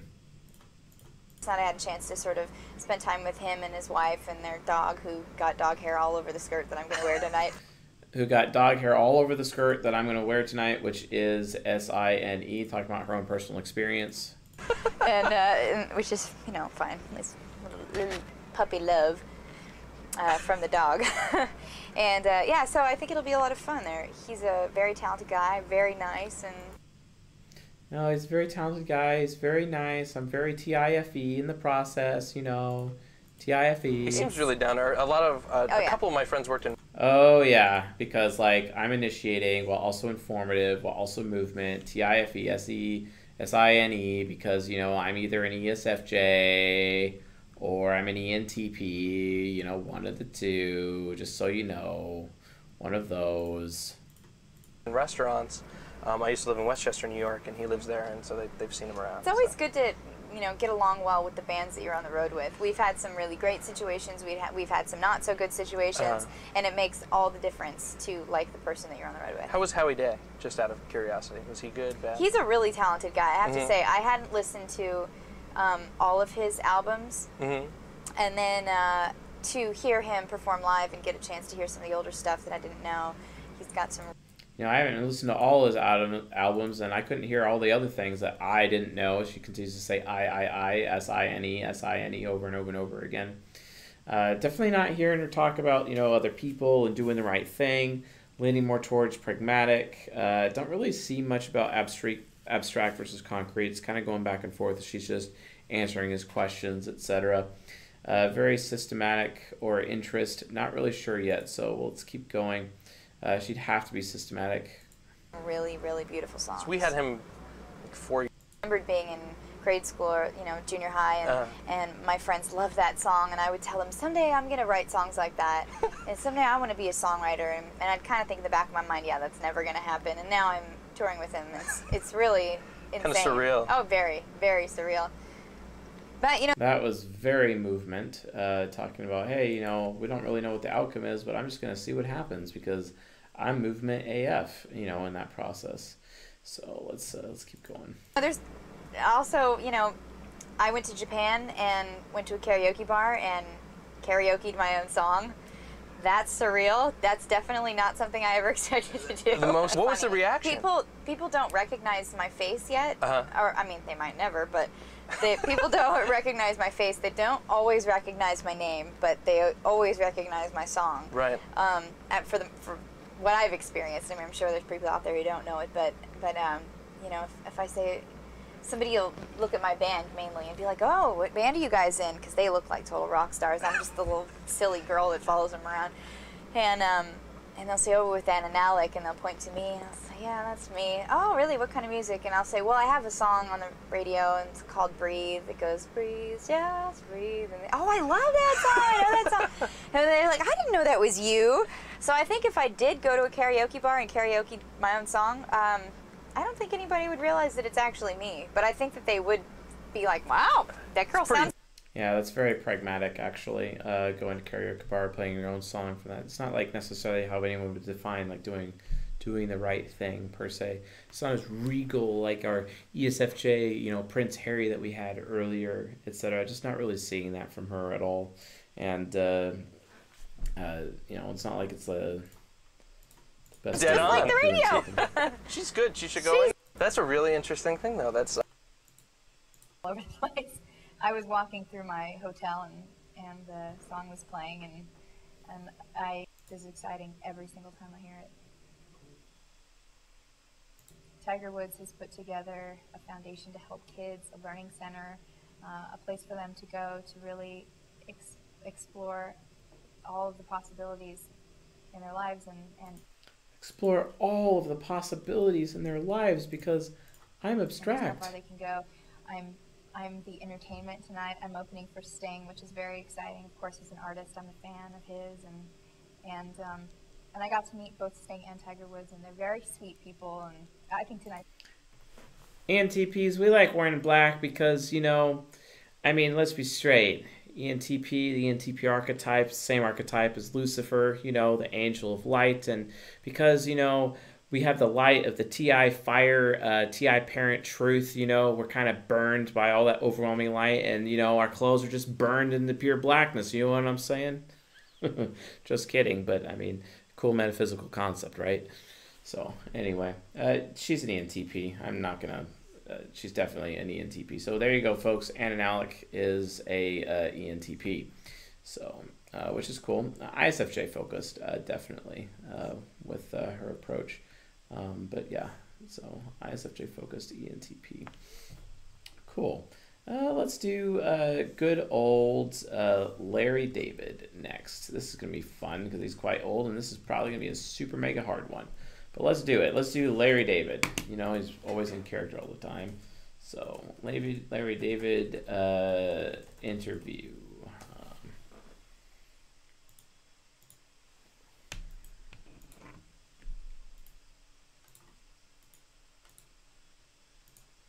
Rare interview. The hottest ticket on Broadway right now is a comedy called Fish in the Dark, written by and starring Larry David. He's famous for playing a crusty curmudgeon. I mean, who the hell knows? I don't know. Well, you do know. Whatever you're seeing, that's who I am. What? Really? No, yeah. Well, it's not true. You told me you created a character. It's not you. It's who you might want to be, but are not. Who are you? I'm a jerk. That's who I am. You're like not. That's an act. I'm like everybody else. No, I'm a jerk. That's an act. No, it isn't. It really isn't. No. How are you a jerk? Oh, look, let's stop talking about me. That's why I didn't want to do this interview in the first place. I had to be talked into 60 minutes. You think I wanted to do this? I didn't want to do it because I knew you'd be asking questions like this. Then why did you do it? They talked me into it just like they talked me into the play. Oh, so you're a guy that you can be talked into things. Yes, hence the jerk. You have no backbone. You have no capacity to say no. No. But the guy that you create would be able to say no. There you go. And there's your biggest hang-up. Yep. You can't say no, but you can create a character that can say no. Yeah. You're not a jerk, but you can create a character that's a jerk because you don't have the courage to be a jerk. That's perfect. That's good. That's good. I like that. How much you charge? Huh? Larry David is pragmatic. I don't care what anyone says. Super pragmatic. Gosh, there's a lot of people that would argue INTJ or INTP. Basically, I'm leaning towards INTP. But let's see. Let's keep going.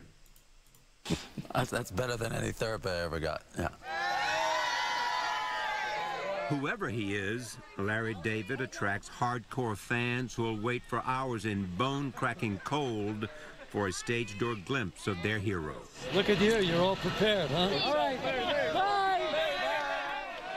The play begins a 3-month run this coming Thursday. Advanced ticket sales set a $15 million record, with the best seats priced at $425 each. Jacket, my own shirt. He insisted on bringing his own clothes for comfort's sake.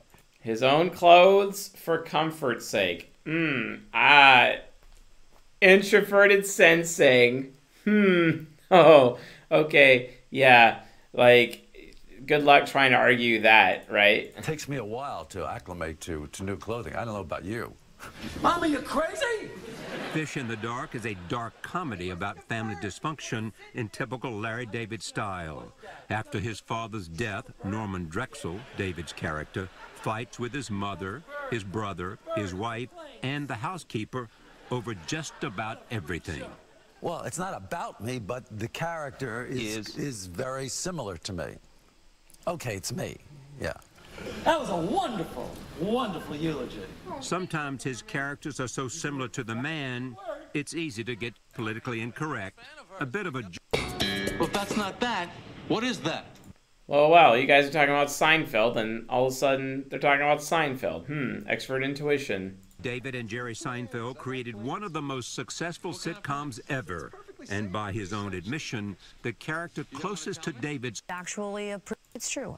Remember it. Tip him. Is the acting, does it worry you? Did you have trepidation about being able to do it? Is that one of the great understatements of the century? Is that one of the great understatements of the century? Okay, so that's TIFE, probably social anxiety. Yeah. What, forget your lines, not know how to move? All of it, yes, everything. Oh boy, they're right on it. Oh. It is a million miles from Broadway to Brooklyn and the apartment building where he grew up.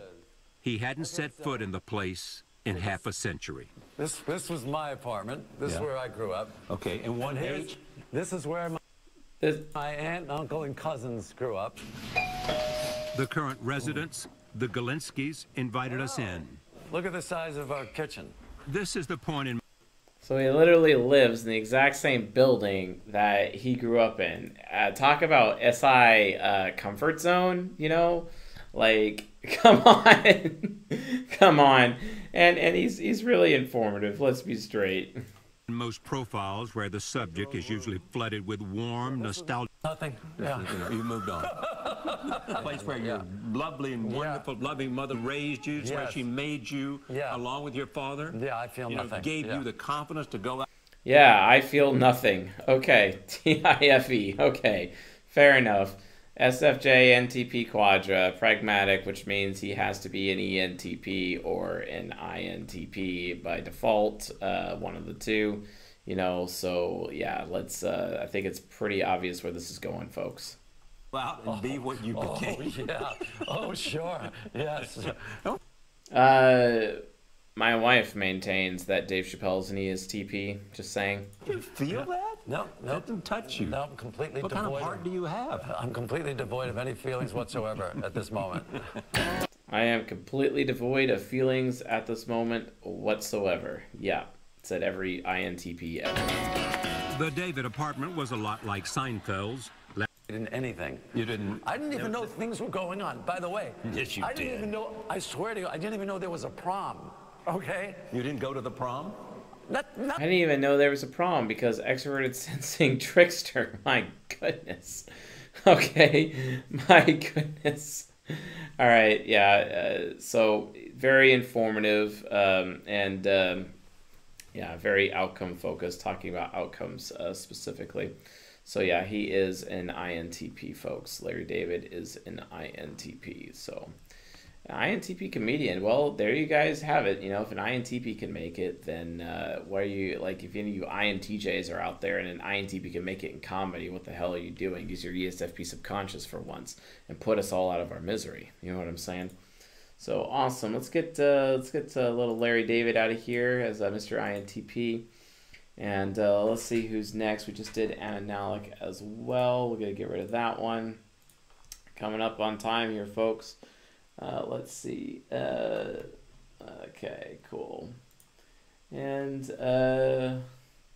so let's see who's next. And it's going to be, let's see, Shane Dawson is next. Shane Dawson, which people have been waiting for. So, okay, fair enough. I don't even know who Shane Dawson is. Is that wrong?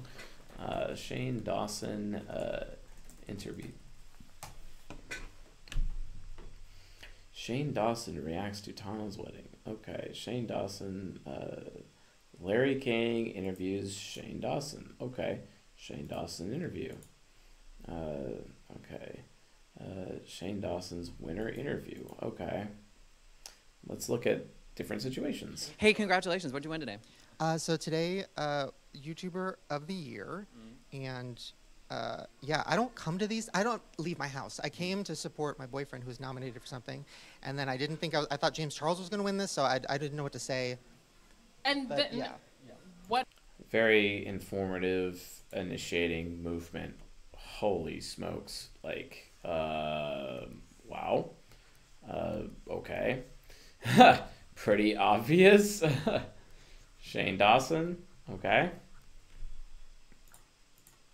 What happened with your boyfriend? He was nominated, and then what happened? Oh my God. Okay. No, we're fine. Wait, what do you mean? I mean, So, like, what were they nominated for? Like, he won Vlogger of the Year. Yeah. Yeah. So he wasn't just nominated. He. And he's my fiance. God. Hey, yeah, congrats. Twice. It's Yes, okay. My fiance won an award tonight. Oh, and Andrew, we make all the videos together. I appreciate you bringing me up there, man. Not necessary, but I appreciate it.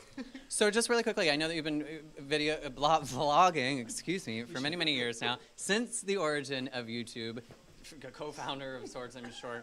That's not true. It's not. Yeah, it's not. That? It's really You not should true. get stock in I'm YouTube at this sorry. point. I mean.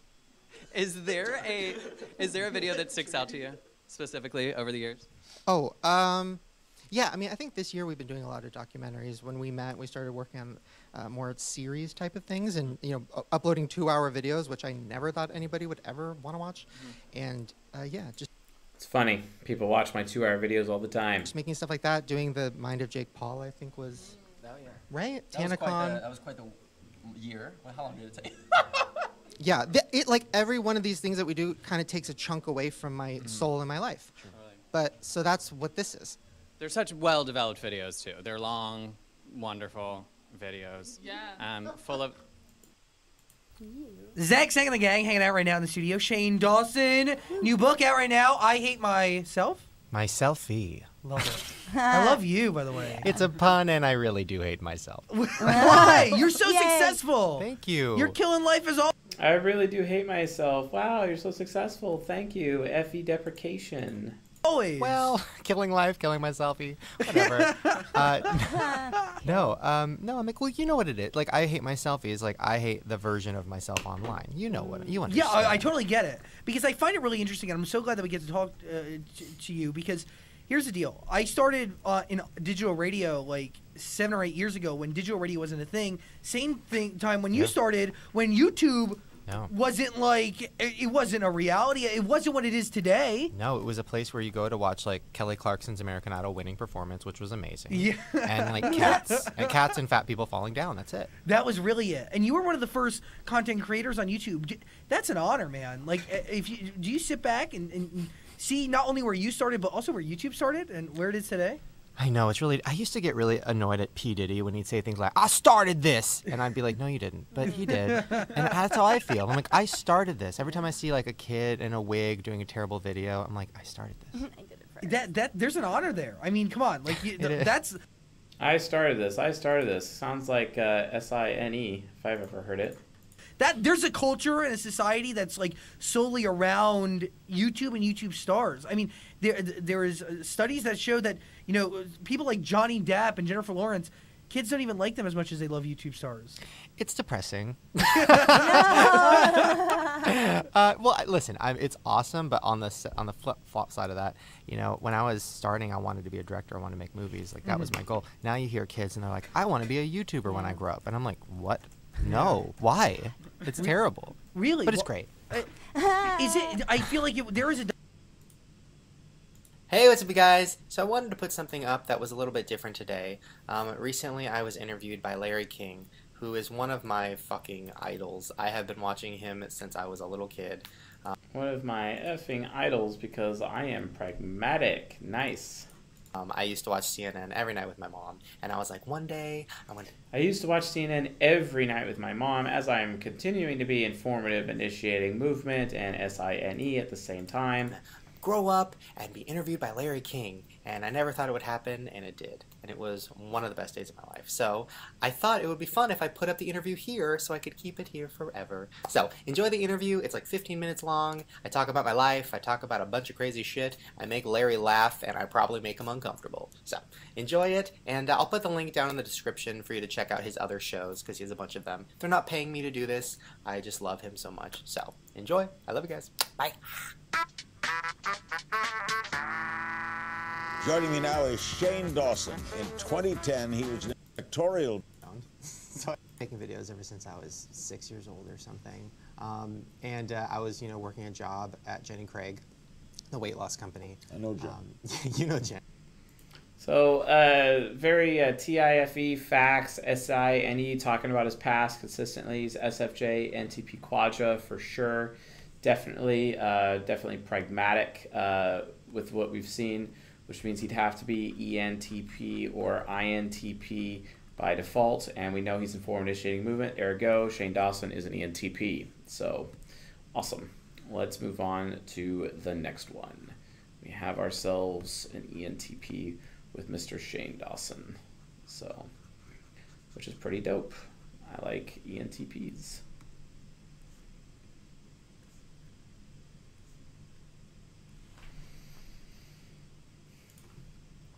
Okay, so Shane Dawson, delete. Okay. Alright, so Lauren Teal, and then we have Adam Sandler. Hillary Duff. So many. Okay. Let's do... Back. Let's see here. Adam Sandler.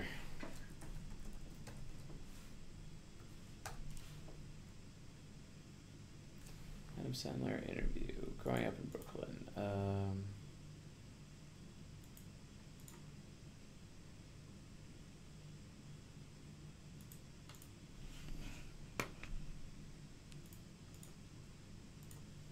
He's Adam Sandler, who's kind enough to join us, playing hurt today. Yes. And you look great. You like it? Yeah, you look good. So Sandman comes in, and I'm always interested to see. You like it? Very initiating. So fair enough. As Adam Sandler.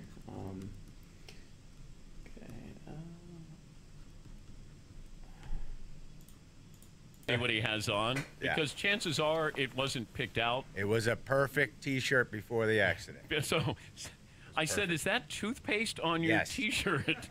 And I thought I got it out. Yeah. You want to know how I tried to get it out? Sure. Hot water and a rag that I saw that my it's somewhere, right? Yeah. Right there. It's just a little off. Do you do household chores?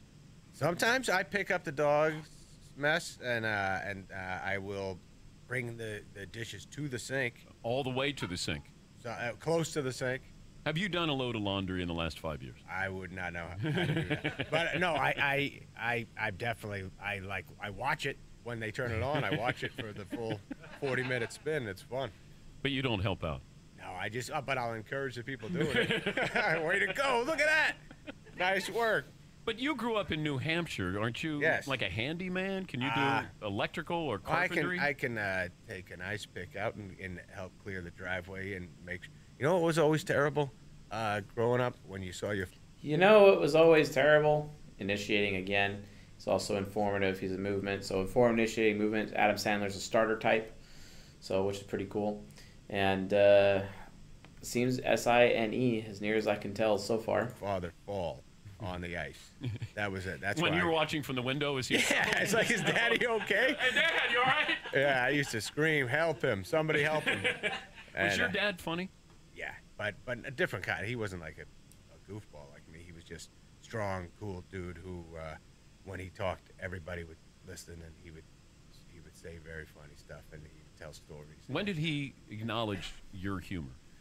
He always loved, would get a kick out of me, but he was always nervous for me. He thought he would say, "Hey, don't be such a big mouth," that kind of stuff. He'd want me to calm down.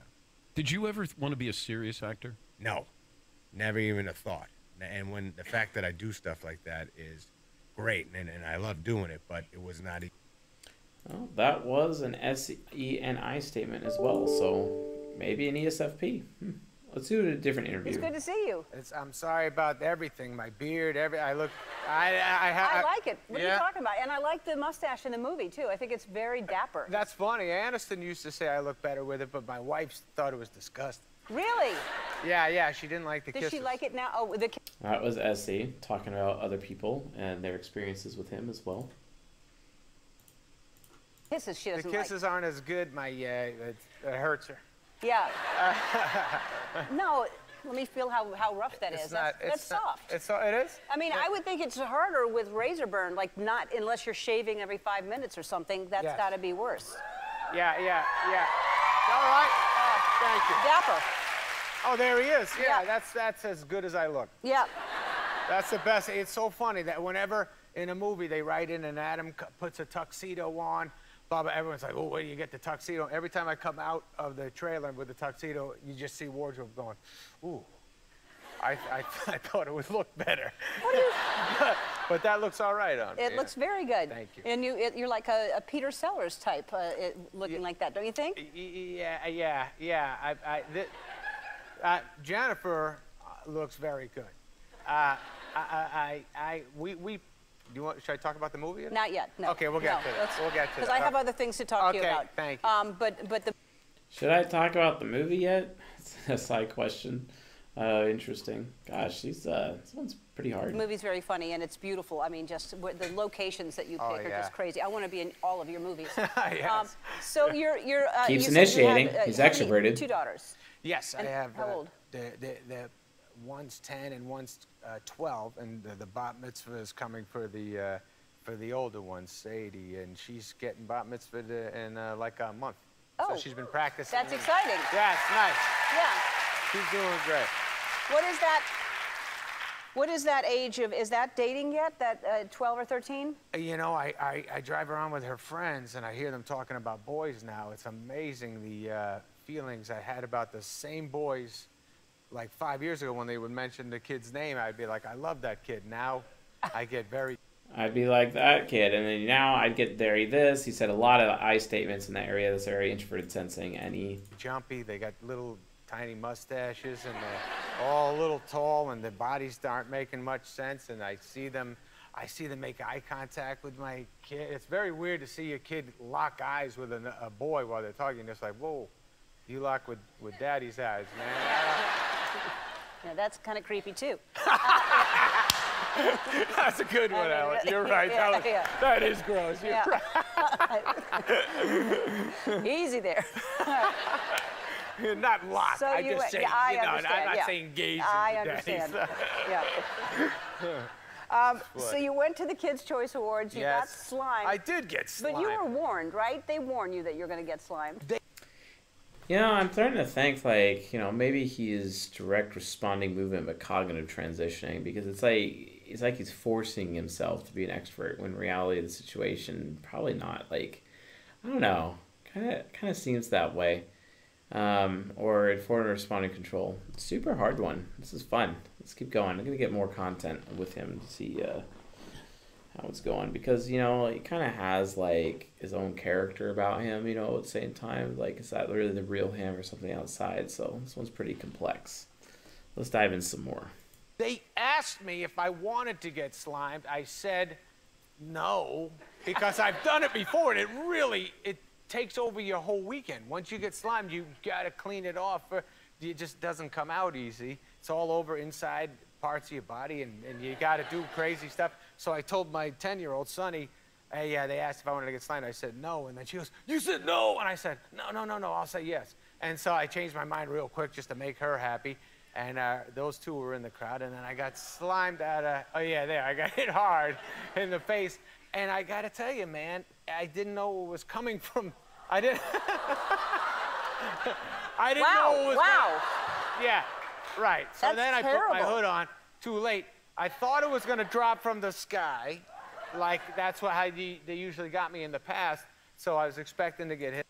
That's how they usually got me in the past, so I was expecting to get hit. Okay, that's an SI statement as well. In the head, and then they shot out of nowhere. They hit me hard in the face, and I swear to God, I was blind. I was blind up there for like 10 minutes, you know, and I was like going, I'm having to say the rest of my award, and I'm holding the award up in the speech, and I can't see, and it's making no sense. And then they pull me off. I hear, this way, Adam. You know, they're at commercial. This way, and I'm like that, and they bring me to take a shower. I take a shower, I try to get all the stuff, and I'm in the middle of the shower going, am I still supposed to be blind right now? I can't believe, because they hit me deep in the eyeball. Wow. Well, that makes nobody want to ever get slimed, listening to that story. That's... Yes, no, it's fun, except... you were blind. The blindness. For how... Making somebody else happy could be an FE statement, right? You know, and honestly, I'm going to stick with TIFE on this one. He's not made any achievement statements at all. He's just been stating facts this entire time. Definitely TIFE. How long? How long did that last? I'd say halfway through driving home, I started seeing again. That seems safe. It was fine. That's the kids great. will be fine with Hope that. you're happy, kids. So you're hosting. It's a perfect kick off our 5th anniversary week. Congratulations. Thank you, buddy. Can you believe all that? I can't believe it. Unbelievable. It's so but nice. You and Big Bird. Big Bird is That's the best. Love Big Bird my entire life, like all of us. Love Big Bird. He always used to make me happy in the morning. Yeah. I like Bozo. Bozo the Clown was good. Bozo the Clown. I liked I always, Romper Room. I always wanted him to say my name. I see Adam. I know. Yeah. I never got that. I never got that. Yeah. But Jimmy, there was there's a show called Uncle Gus when I was a kid in Manchester, New Hampshire. So it was a kid show, yes. So Uncle Gus was a show like all these other kid shows, and I got to, it was in my hometown, I got to be a guest. I was in the crowd. I got to be the guest. I was in the crowd. This guy is introverted sensing, and TIFE, okay? Uncle Gus had this thing where he would hold a scrambled letters up. He would put a thing up, 5 scrambled letters, and if any of the kids could spell the word, you win a stuffed animal. So I saw the 5 letters. I got very excited. I was like, oh my God, I know it. I went up there and I spelled canoe. And then Uncle Gus goes, that is a word, but that's not the word we're looking for. And I went, but that's a word. And he goes, yeah, but not the one we're looking for. I go, yeah, but it's a word. And he goes, I know it is. You keep saying that, but that's not the word you were looking for. So, anyways, this boy comes up back. That's a word. Very TIFE, and definitely pragmatic for sure. After, and he's kind of cocky, and he spells ocean. And he wins the stuffed animal.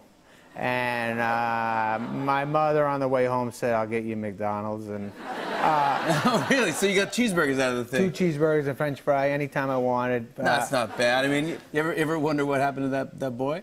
Unfortunately, I thought, you know, I went on to do great things, and he'd have to look at that and be disgusted, but...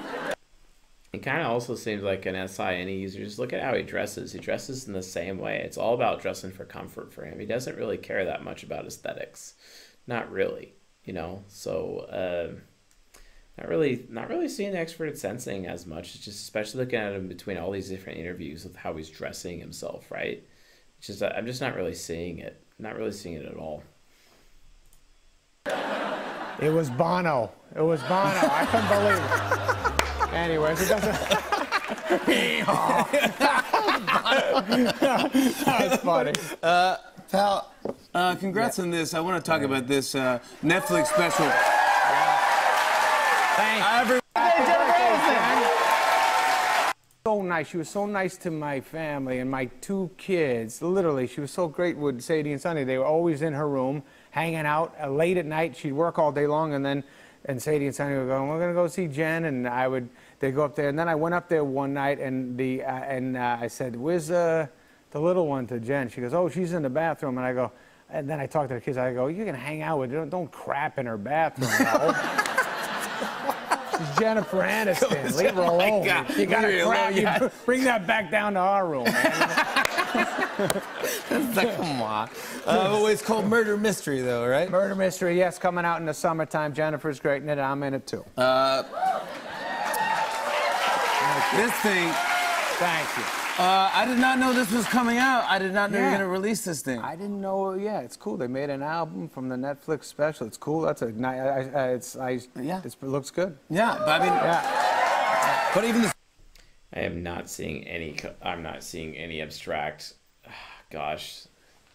Look, concrete. This guy is super hard. It's super hard. Just cognitive transitioning. It's pretty well integrated. So. I could right now I could make an argument for SFJ NTP Quadra pretty easily, but you know, kind of seems responding, but we know he's super inventorative. I mean, if we were to actually like erase for sure like what we know, you know, based on everything that we have here, what we know is that he's definitely informative. We know that. It seems pretty concrete just off of that, and. SE and I definitely TIFE for sure, and talking about his own experience the entire time definitely seems that way. I could make an argument for affiliative or pragmatic. I could get an argument for I could probably make more of an argument for systematic, honestly, than interest, but let's keep going. Special. I didn't know the special was coming out. Oh, yeah. And then I saw that Adam Sandler was releasing a stand-up special. I go, yeah. I love Adam Sandler. You used to come see me when we were young. Yeah. No, please. No, I mean, I know all your bits backwards and forwards, man. Yeah. But I was like, I freaked out. I probably watched it 4 times. You did? Yeah, because I loved it. There's so many good bits. So many. Quest was saying the same. I got a text from Questlove. He's like, "Have you seen Sandler's thing? It's unbelievable. The way you shot it was great. You did different, like little comedy clubs to giant arenas. Yeah, that was. Yeah, thank you, because I'm a TIFE user, you know, AF, and I have like a huge memory constantly. You know what I'm saying? It was a fun time, man. Felt. Sunny, everybody, and she came here to New York with me, and she misses her mom and sister. So Jimmy was nice enough to say it was okay to say hi to them. You want to go? Yes. Say hi to your. They're watching at home. You ready? Go ahead, say hi. Hi, Mommy. Hi, Sadie. I miss you, and I hope you're having a fun time.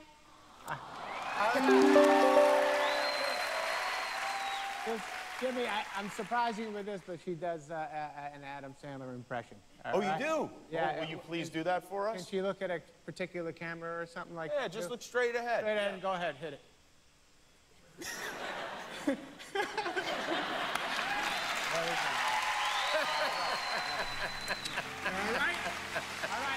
Oh, that's cute. Sorry. How are you? What's gonna happen? Yeah, well, maybe I should clear all the kids out of here. How you doing? Great to see you, buddy. It's great to see you, too. And it's nice that you bring your family around. Yeah. You're a very family-oriented man in general. Absolutely. I'm addicted to him. I love being with him. And when I'm not with him, I'm very, very depressed. How do they like the goatee? Is it? Yeah, when I'm not one of them, I'm very, very depressed. Very SINE. So yeah, definitely SFJ, NTP Quadra, as far as I could tell, but it's very concrete. So it would be ESFJ, ISFJ for sure in this regard. Now, if we're going to look from a comedic standpoint, which one is most likely, it would be through ESFP Shadow for sure. With cognitive transitioning, which would make a lot of sense. And, you know, well, it seems like he's pretty pragmatic. He keeps talking about, you know, doing the right thing by his family. I'm going to have to put a point down for affiliative, especially for that familial statement he just made. This is not something I grew. It's so funny that Brooklyn is so... I went over the Brooklyn Bridge and it automatically just grew on me. Is that right? Yeah, when I go back to Manhattan, it'll go away. I mentioned you were born in Bensonhurst, which is down... That's actually, I'm from that area. But Kings County Hospital. Kings County, yeah, I was Maimonides, yeah. Oh, okay, yeah, right. And I think we grew up like 3 or 4 miles from each other. Yes. And we're almost exactly the same age. Well, I'm older than you, right? I found that out last time. I don't want to say it, but I don't think my kid knows how old I am. All right, I'm 52. How old were you when you moved out of Brooklyn? 5. 5 years old? Yeah, 5. So I moved to New Hampshire. Right. Yeah. All right, hi, New England. All right, good to see you guys. So we moved to New Hampshire, and it's first grade, and I'm very nervous about my first day of school, and I say to my dad, I'm scared of the boys. Nervous, they're gonna scared. Be nasty to me, and blah, blah, blah. Boys can be nasty to me, in a very SI. Brooklyn way, said, go find the biggest kid and just knock him out. And I was like, knock out the biggest kid? And I said, for what? He goes, for being the biggest kid. And I'm like, all right. So he did nothing wrong, but I should knock him out. Knock them out. Let them all know. Just let them know. Mark your turn. So I go. Should I do the right thing there? Should I do the right thing because I'm affiliative? Come on. Is this really the best way to do things? Systematic? Okay. All right, fine. I'm terrified that I have to do this. I get to school. First day, I'm the biggest kid there. And literally, like, 14 New Hampshire kids just beat the living crap out of me. It sounds like your dad gave you a lot of really great advice. I'll show you this. What? Oh, geez, no wonder No. Yeah, this is what I said. I brought this special because my father passed away a while ago, but I stole this. My mother let me take this from his closet. This shows you how Brooklyn, my father. Oh, wow. What? That's very Brooklyn. That's really your dad's bell? That really is, yeah. Oh, my gosh. Did he ever use this? I tried to use that a few times.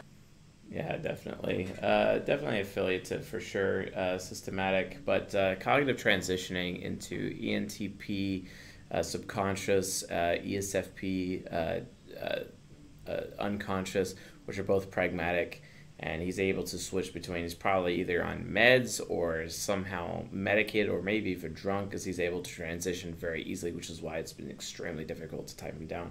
But my final judgment on Adam Sandler is that he's an ISFJ, ESFP focused ISFJ, as near as I can tell. So that was a very fantastic one. That's probably one of our top 3 most difficult ones I've been given, up there with John Cleese as one of the more harder ones, but we found out after spending an extenuated amount of time on him, INTJ as well in those days. But yeah, definitely ISFJ.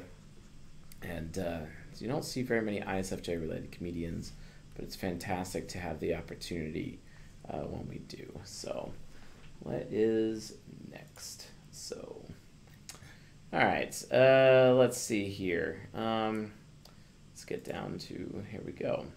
And good old Adam Sandler. Okay, who is next? Next is Hillary Duff, and this is going to be the last one that I'm going to do tonight. Remember, guys, the super chats, the way they are and how this works is if I don't get to them, I don't get to them. Higher super chats end up earning them, so this is going to be the last one I'm doing is Hillary Duff. And you know, we can kind of go back from, you know, maybe next time we'll do some of the past, but I usually don't do that. But we kind of keep going and moving on from there. So, I mean, ISFJs do go grocery shopping in their pajamas, Heather Bryant. That's actually a very normal thing for them, just so you guys know. That's like a very normal thing. So, okay. What is, oh, wait a minute. Lauren Teal is next, actually. My bad. Lauren Teal. Let's do Lauren Teal. So, okay, Lauren Teal.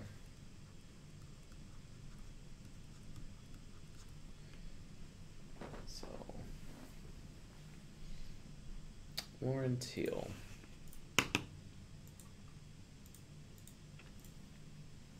Let's see. Got any text messages from my wife real quick? Let's double check.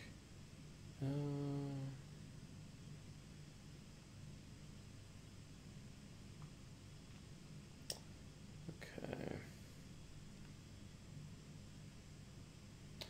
No. Okay, let's see here. All right, Lauren Teal. Lauren Teal interview. Percussion podcast, Lauren Teal. Gosh, I hope there's like some pretty good videos to go with here, because I'm not seeing much here at all. Remember, guys, I need to have like an actual video to go off of here. So I guess it's the only thing we got.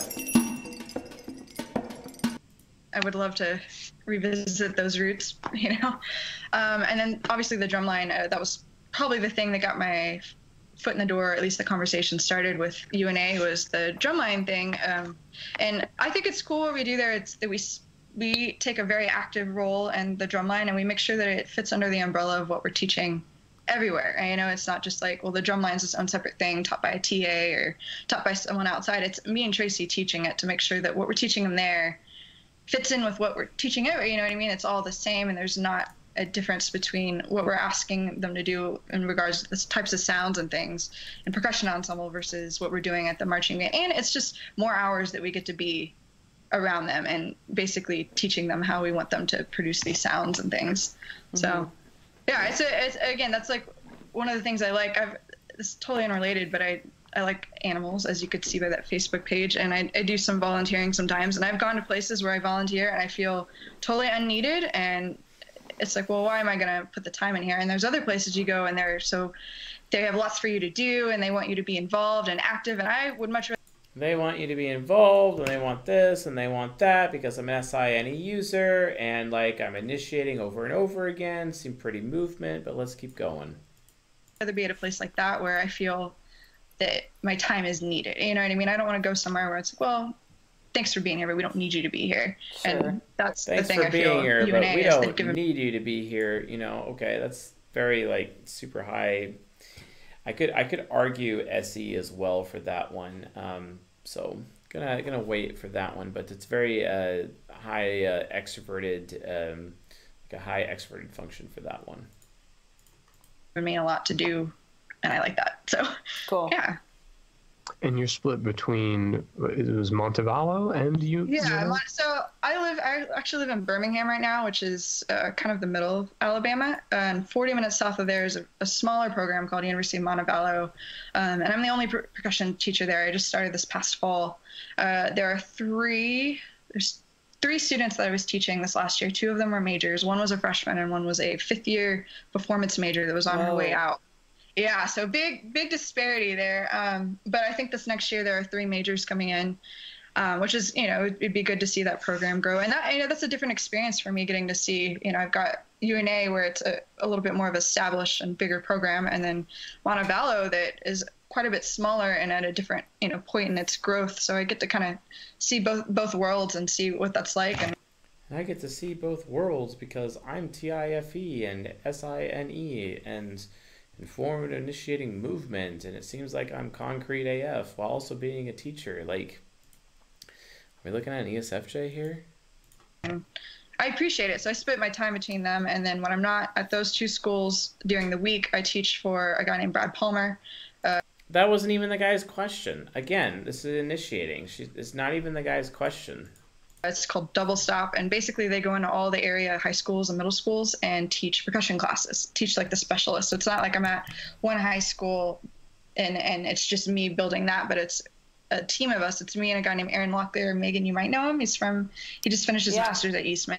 Yep, I know him. Brad Palmer and my friend Hav, we all teach for him and, go into the different schools. So that's a little bit different too. I got a performance degree and never taught. I got a performance degree because, I'm affiliative, and I gotta mention my credentials because #credibility, right? But, I'm also like TIFE at the same time, sharing what I'm thinking and talking about the caring and all of the teaching, right? Middle school and elementary age school until I moved to Alabama, and that was my first experience of it. That was last year, and that was a whole different thing. So my days literally go from 6th grade all the way up to I'm teaching students that are literally older than me, teaching them percussion lessons. So it's good. But the thing that I find surprising is how many things and themes I see across that spectrum of ages. And I've learned things from teaching 6th graders that I can take to my university, or I can take to the drum corps. And it helps me grow. I learned things from my 6th graders that I could take from the drum corps, etc. Learning things that I personally get to that I could take to other people and be helpful to other people. It's also an example of SINE, but I can actually, I could say SENI there, but not really sure about that. It's like saying that I can take it. It's like I should take it there for the most part, but we'll see. I mean, I could even argue abstract there, so she's a little bit more, right now, mentally, I'm kind of bouncing back and forth between ESFJ and ENFJ. Is kind of where I'm bouncing back and forth right now. So let's keep going. I feel as a teacher and educator, just being in all those different places. And then when I'm not doing those things, I go on the weekends. I get my fill of the drum. I go to Troopers, or for some reason I like driving, and I drive to Indiana once a month to work with Center Grove's front ensemble. I just can't see the direct initiating control. There's just no control there. It's just constantly coming out of her over and over and over again. It's just movement, initiating new points. And I'm just going to keep informing you, telling you these stories over and over and over again from my own personal experience. Indoor, which I never did indoor when I was eligible or whatnot. So this was my first experience with indoor was with this school, but I really appreciate This is my first experience with indoor. It's SINE. So yeah, definitely SFJ, NTP Quadra, for sure. And forward initiating movement, very affiliative. So yep, she's an ESFJ. There's no point in going further on this. This woman is an ESFJ. So fantastic. Lauren Teal's ESFJ. And we're going to finish the night with Hillary Duff. Hillary Duff it is. So let's see how that goes. I was wondering if I'd ever be asked to do Hillary Duff. But let's see here. Let's do a nice rainbow color, right? Hillary for president, right? Hillary Duff instead of like Hillary Clinton, right? Hillary Duff. Awesome. So, okay. And let's see here. Hillary Duff interview. Okay. All right. Full interview. Zach Sang show. Missing cell phone reveals about the Z require reboot. Okay. I have guardian angels out there. Zach Sang and the gang right now hanging out in the studio. The one, the only, Hillary Duff. Hello. Hello, hello. How are you? I'm good. How was your day today? What was your day like? Oh my gosh. I dropped my child off at school this morning. Ooh. So I was like get up, get dressed, pack the lunch, feed the kid, get to school. I had a meeting midday. I had a workout. Very nice. And I came to you. Now, what kind it's of been a good day? What kind of mom are you at school when you drop Luca off? Like, I'm assuming you're the cool mom, right? Very direct. You know, I had a day, I had a kid, here's my plan, you know. Obviously, seems like a J type, not a P, not letting her day happen to her. She's happening to her day. Is more indicative of a J type, but let's see. Well, a lot of the moms are cool, to be honest. Okay. I don't know exactly what you mean. It's a slight transition right now because he just got into a new class, so he's like staying a little bit longer. He has like two new teachers. Got it. But he's done good, so I'm kind of I try to just go. My son's done good, even though I'm asked how if I'm a good mother and what my experience is for a mother. I'm just going to talk about my son instead because, you know, I'm extroverted sensing and I'm living the motherly experience through my son, not actually my own experience as a mother. Okay, fair enough.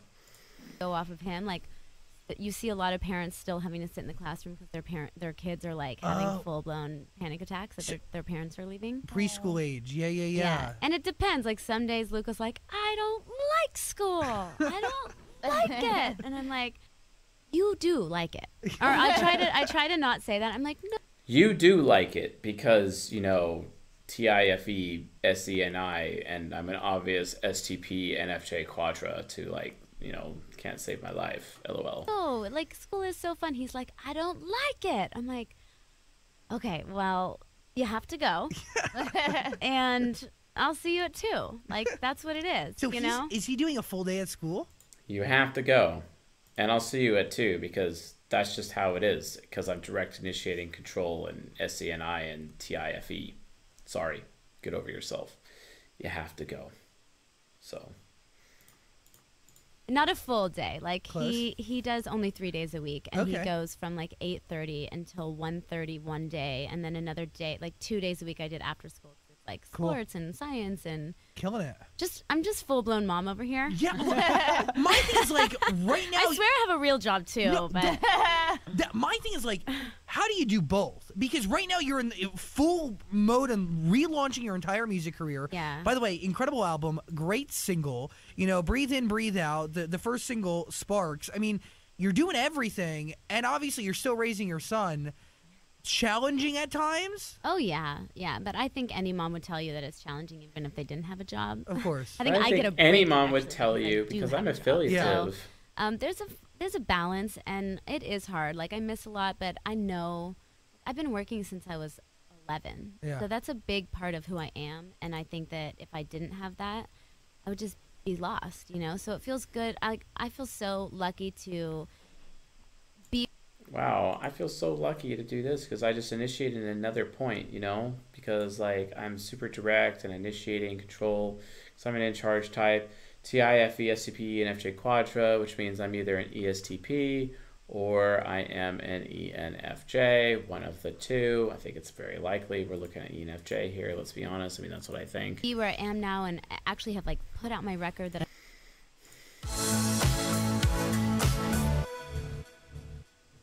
You know, the conversation has gone on for a couple of years, and the timing just didn't seem right. And now Lizzie is turning 30, and for me, she was everybody's best friend, and she was there for such pivotal moments in their preteen life. And entering your 30s is a really big deal.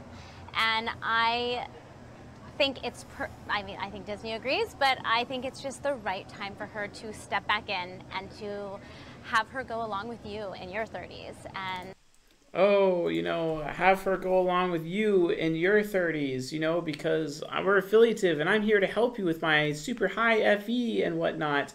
And like, I can't even be more affiliative than that. And here's the outcome because, you know, 30s is the big outcome for you. And then obviously I'm an ENFJ.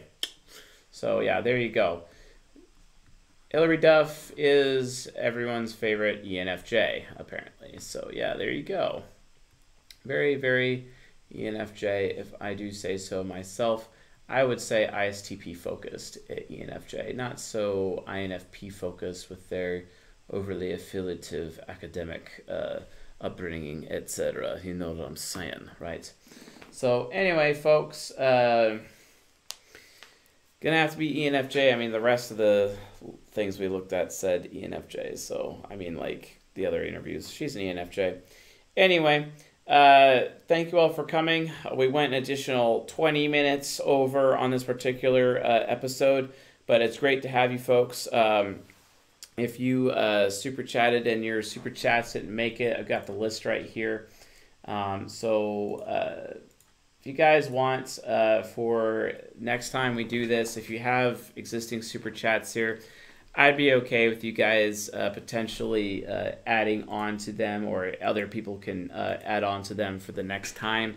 I'm fine with that. This information is not going away here anyway, as near as I could tell. So I'm just going to alt print screen anyway. So, and then we'll just kind of pick it up from there. But if other super chats come in, then they just come in and whatnot. So it is what it is. So we'll just do that just for the next episode because so many people had it, so many extra ones and whatnot. And then the episode after that probably won't do that. But hey, you know, I'm feeling like in a nice guy mood right now, if you know what I'm saying. But otherwise, folks, 8 rules for loving ESTPs dropped. Shout out to Flow State and also Eric Strauss with Talking with Famous People. I made that lecture specifically for them. So if you want to get in on some interesting action and YouTube drama, I suggest you watch 8 Rules for Loving ESTPs. And it's kind of interesting because, as I had made it very clear, I am married to an ESTP, so this lecture also kind of hits right at home as well. So check out that lecture. It was just dropped last night. The next public lecture that I will be releasing is How to Social Engineer INFPs, and I am hoping Season 19, Episode 2 drops, or Season 19, Episode 5, which is How to Cognitively Develop ENFJs and Helping ENFJs Reach Enlightenment and the like. That I believe should be dropping tomorrow as well. And plenty more walking and driving lectures to come in the meantime. So anyway, thank you all for being members of the audience for the CSJ community. And if you haven't been on our Discord, go to csjoseph.life/social, join our Discord so you can get in on that Q&A action. And we'll probably be doing a Discord-only event sometime this month as well. But again, thank you all for being members of my audience. Love you all. Thank you all for the financial support as well as we continue to build this company. And I am meeting with developers on Friday to talk about our app and trying to get a nice little web app made for everyone's for the CSJ test, hoping to have the alpha maybe this December, and we'll open it up to some patrons, and then the beta hopefully will start in January as well. And hopefully we can go live by the end of Q1 for that. Who knows? But it'll be a really interesting, cutting-edge psychological typing application that you won't find anywhere else. So anyway, with that being said, folks, thank you all for coming, and you all have a good night. See you guys next time. By the way, Patreon live lecture, I believe, is scheduled for this Thursday. Be there for the live lecture and the Q&A that follows that lecture as well. Otherwise, I'll see you guys next time, and have a good night.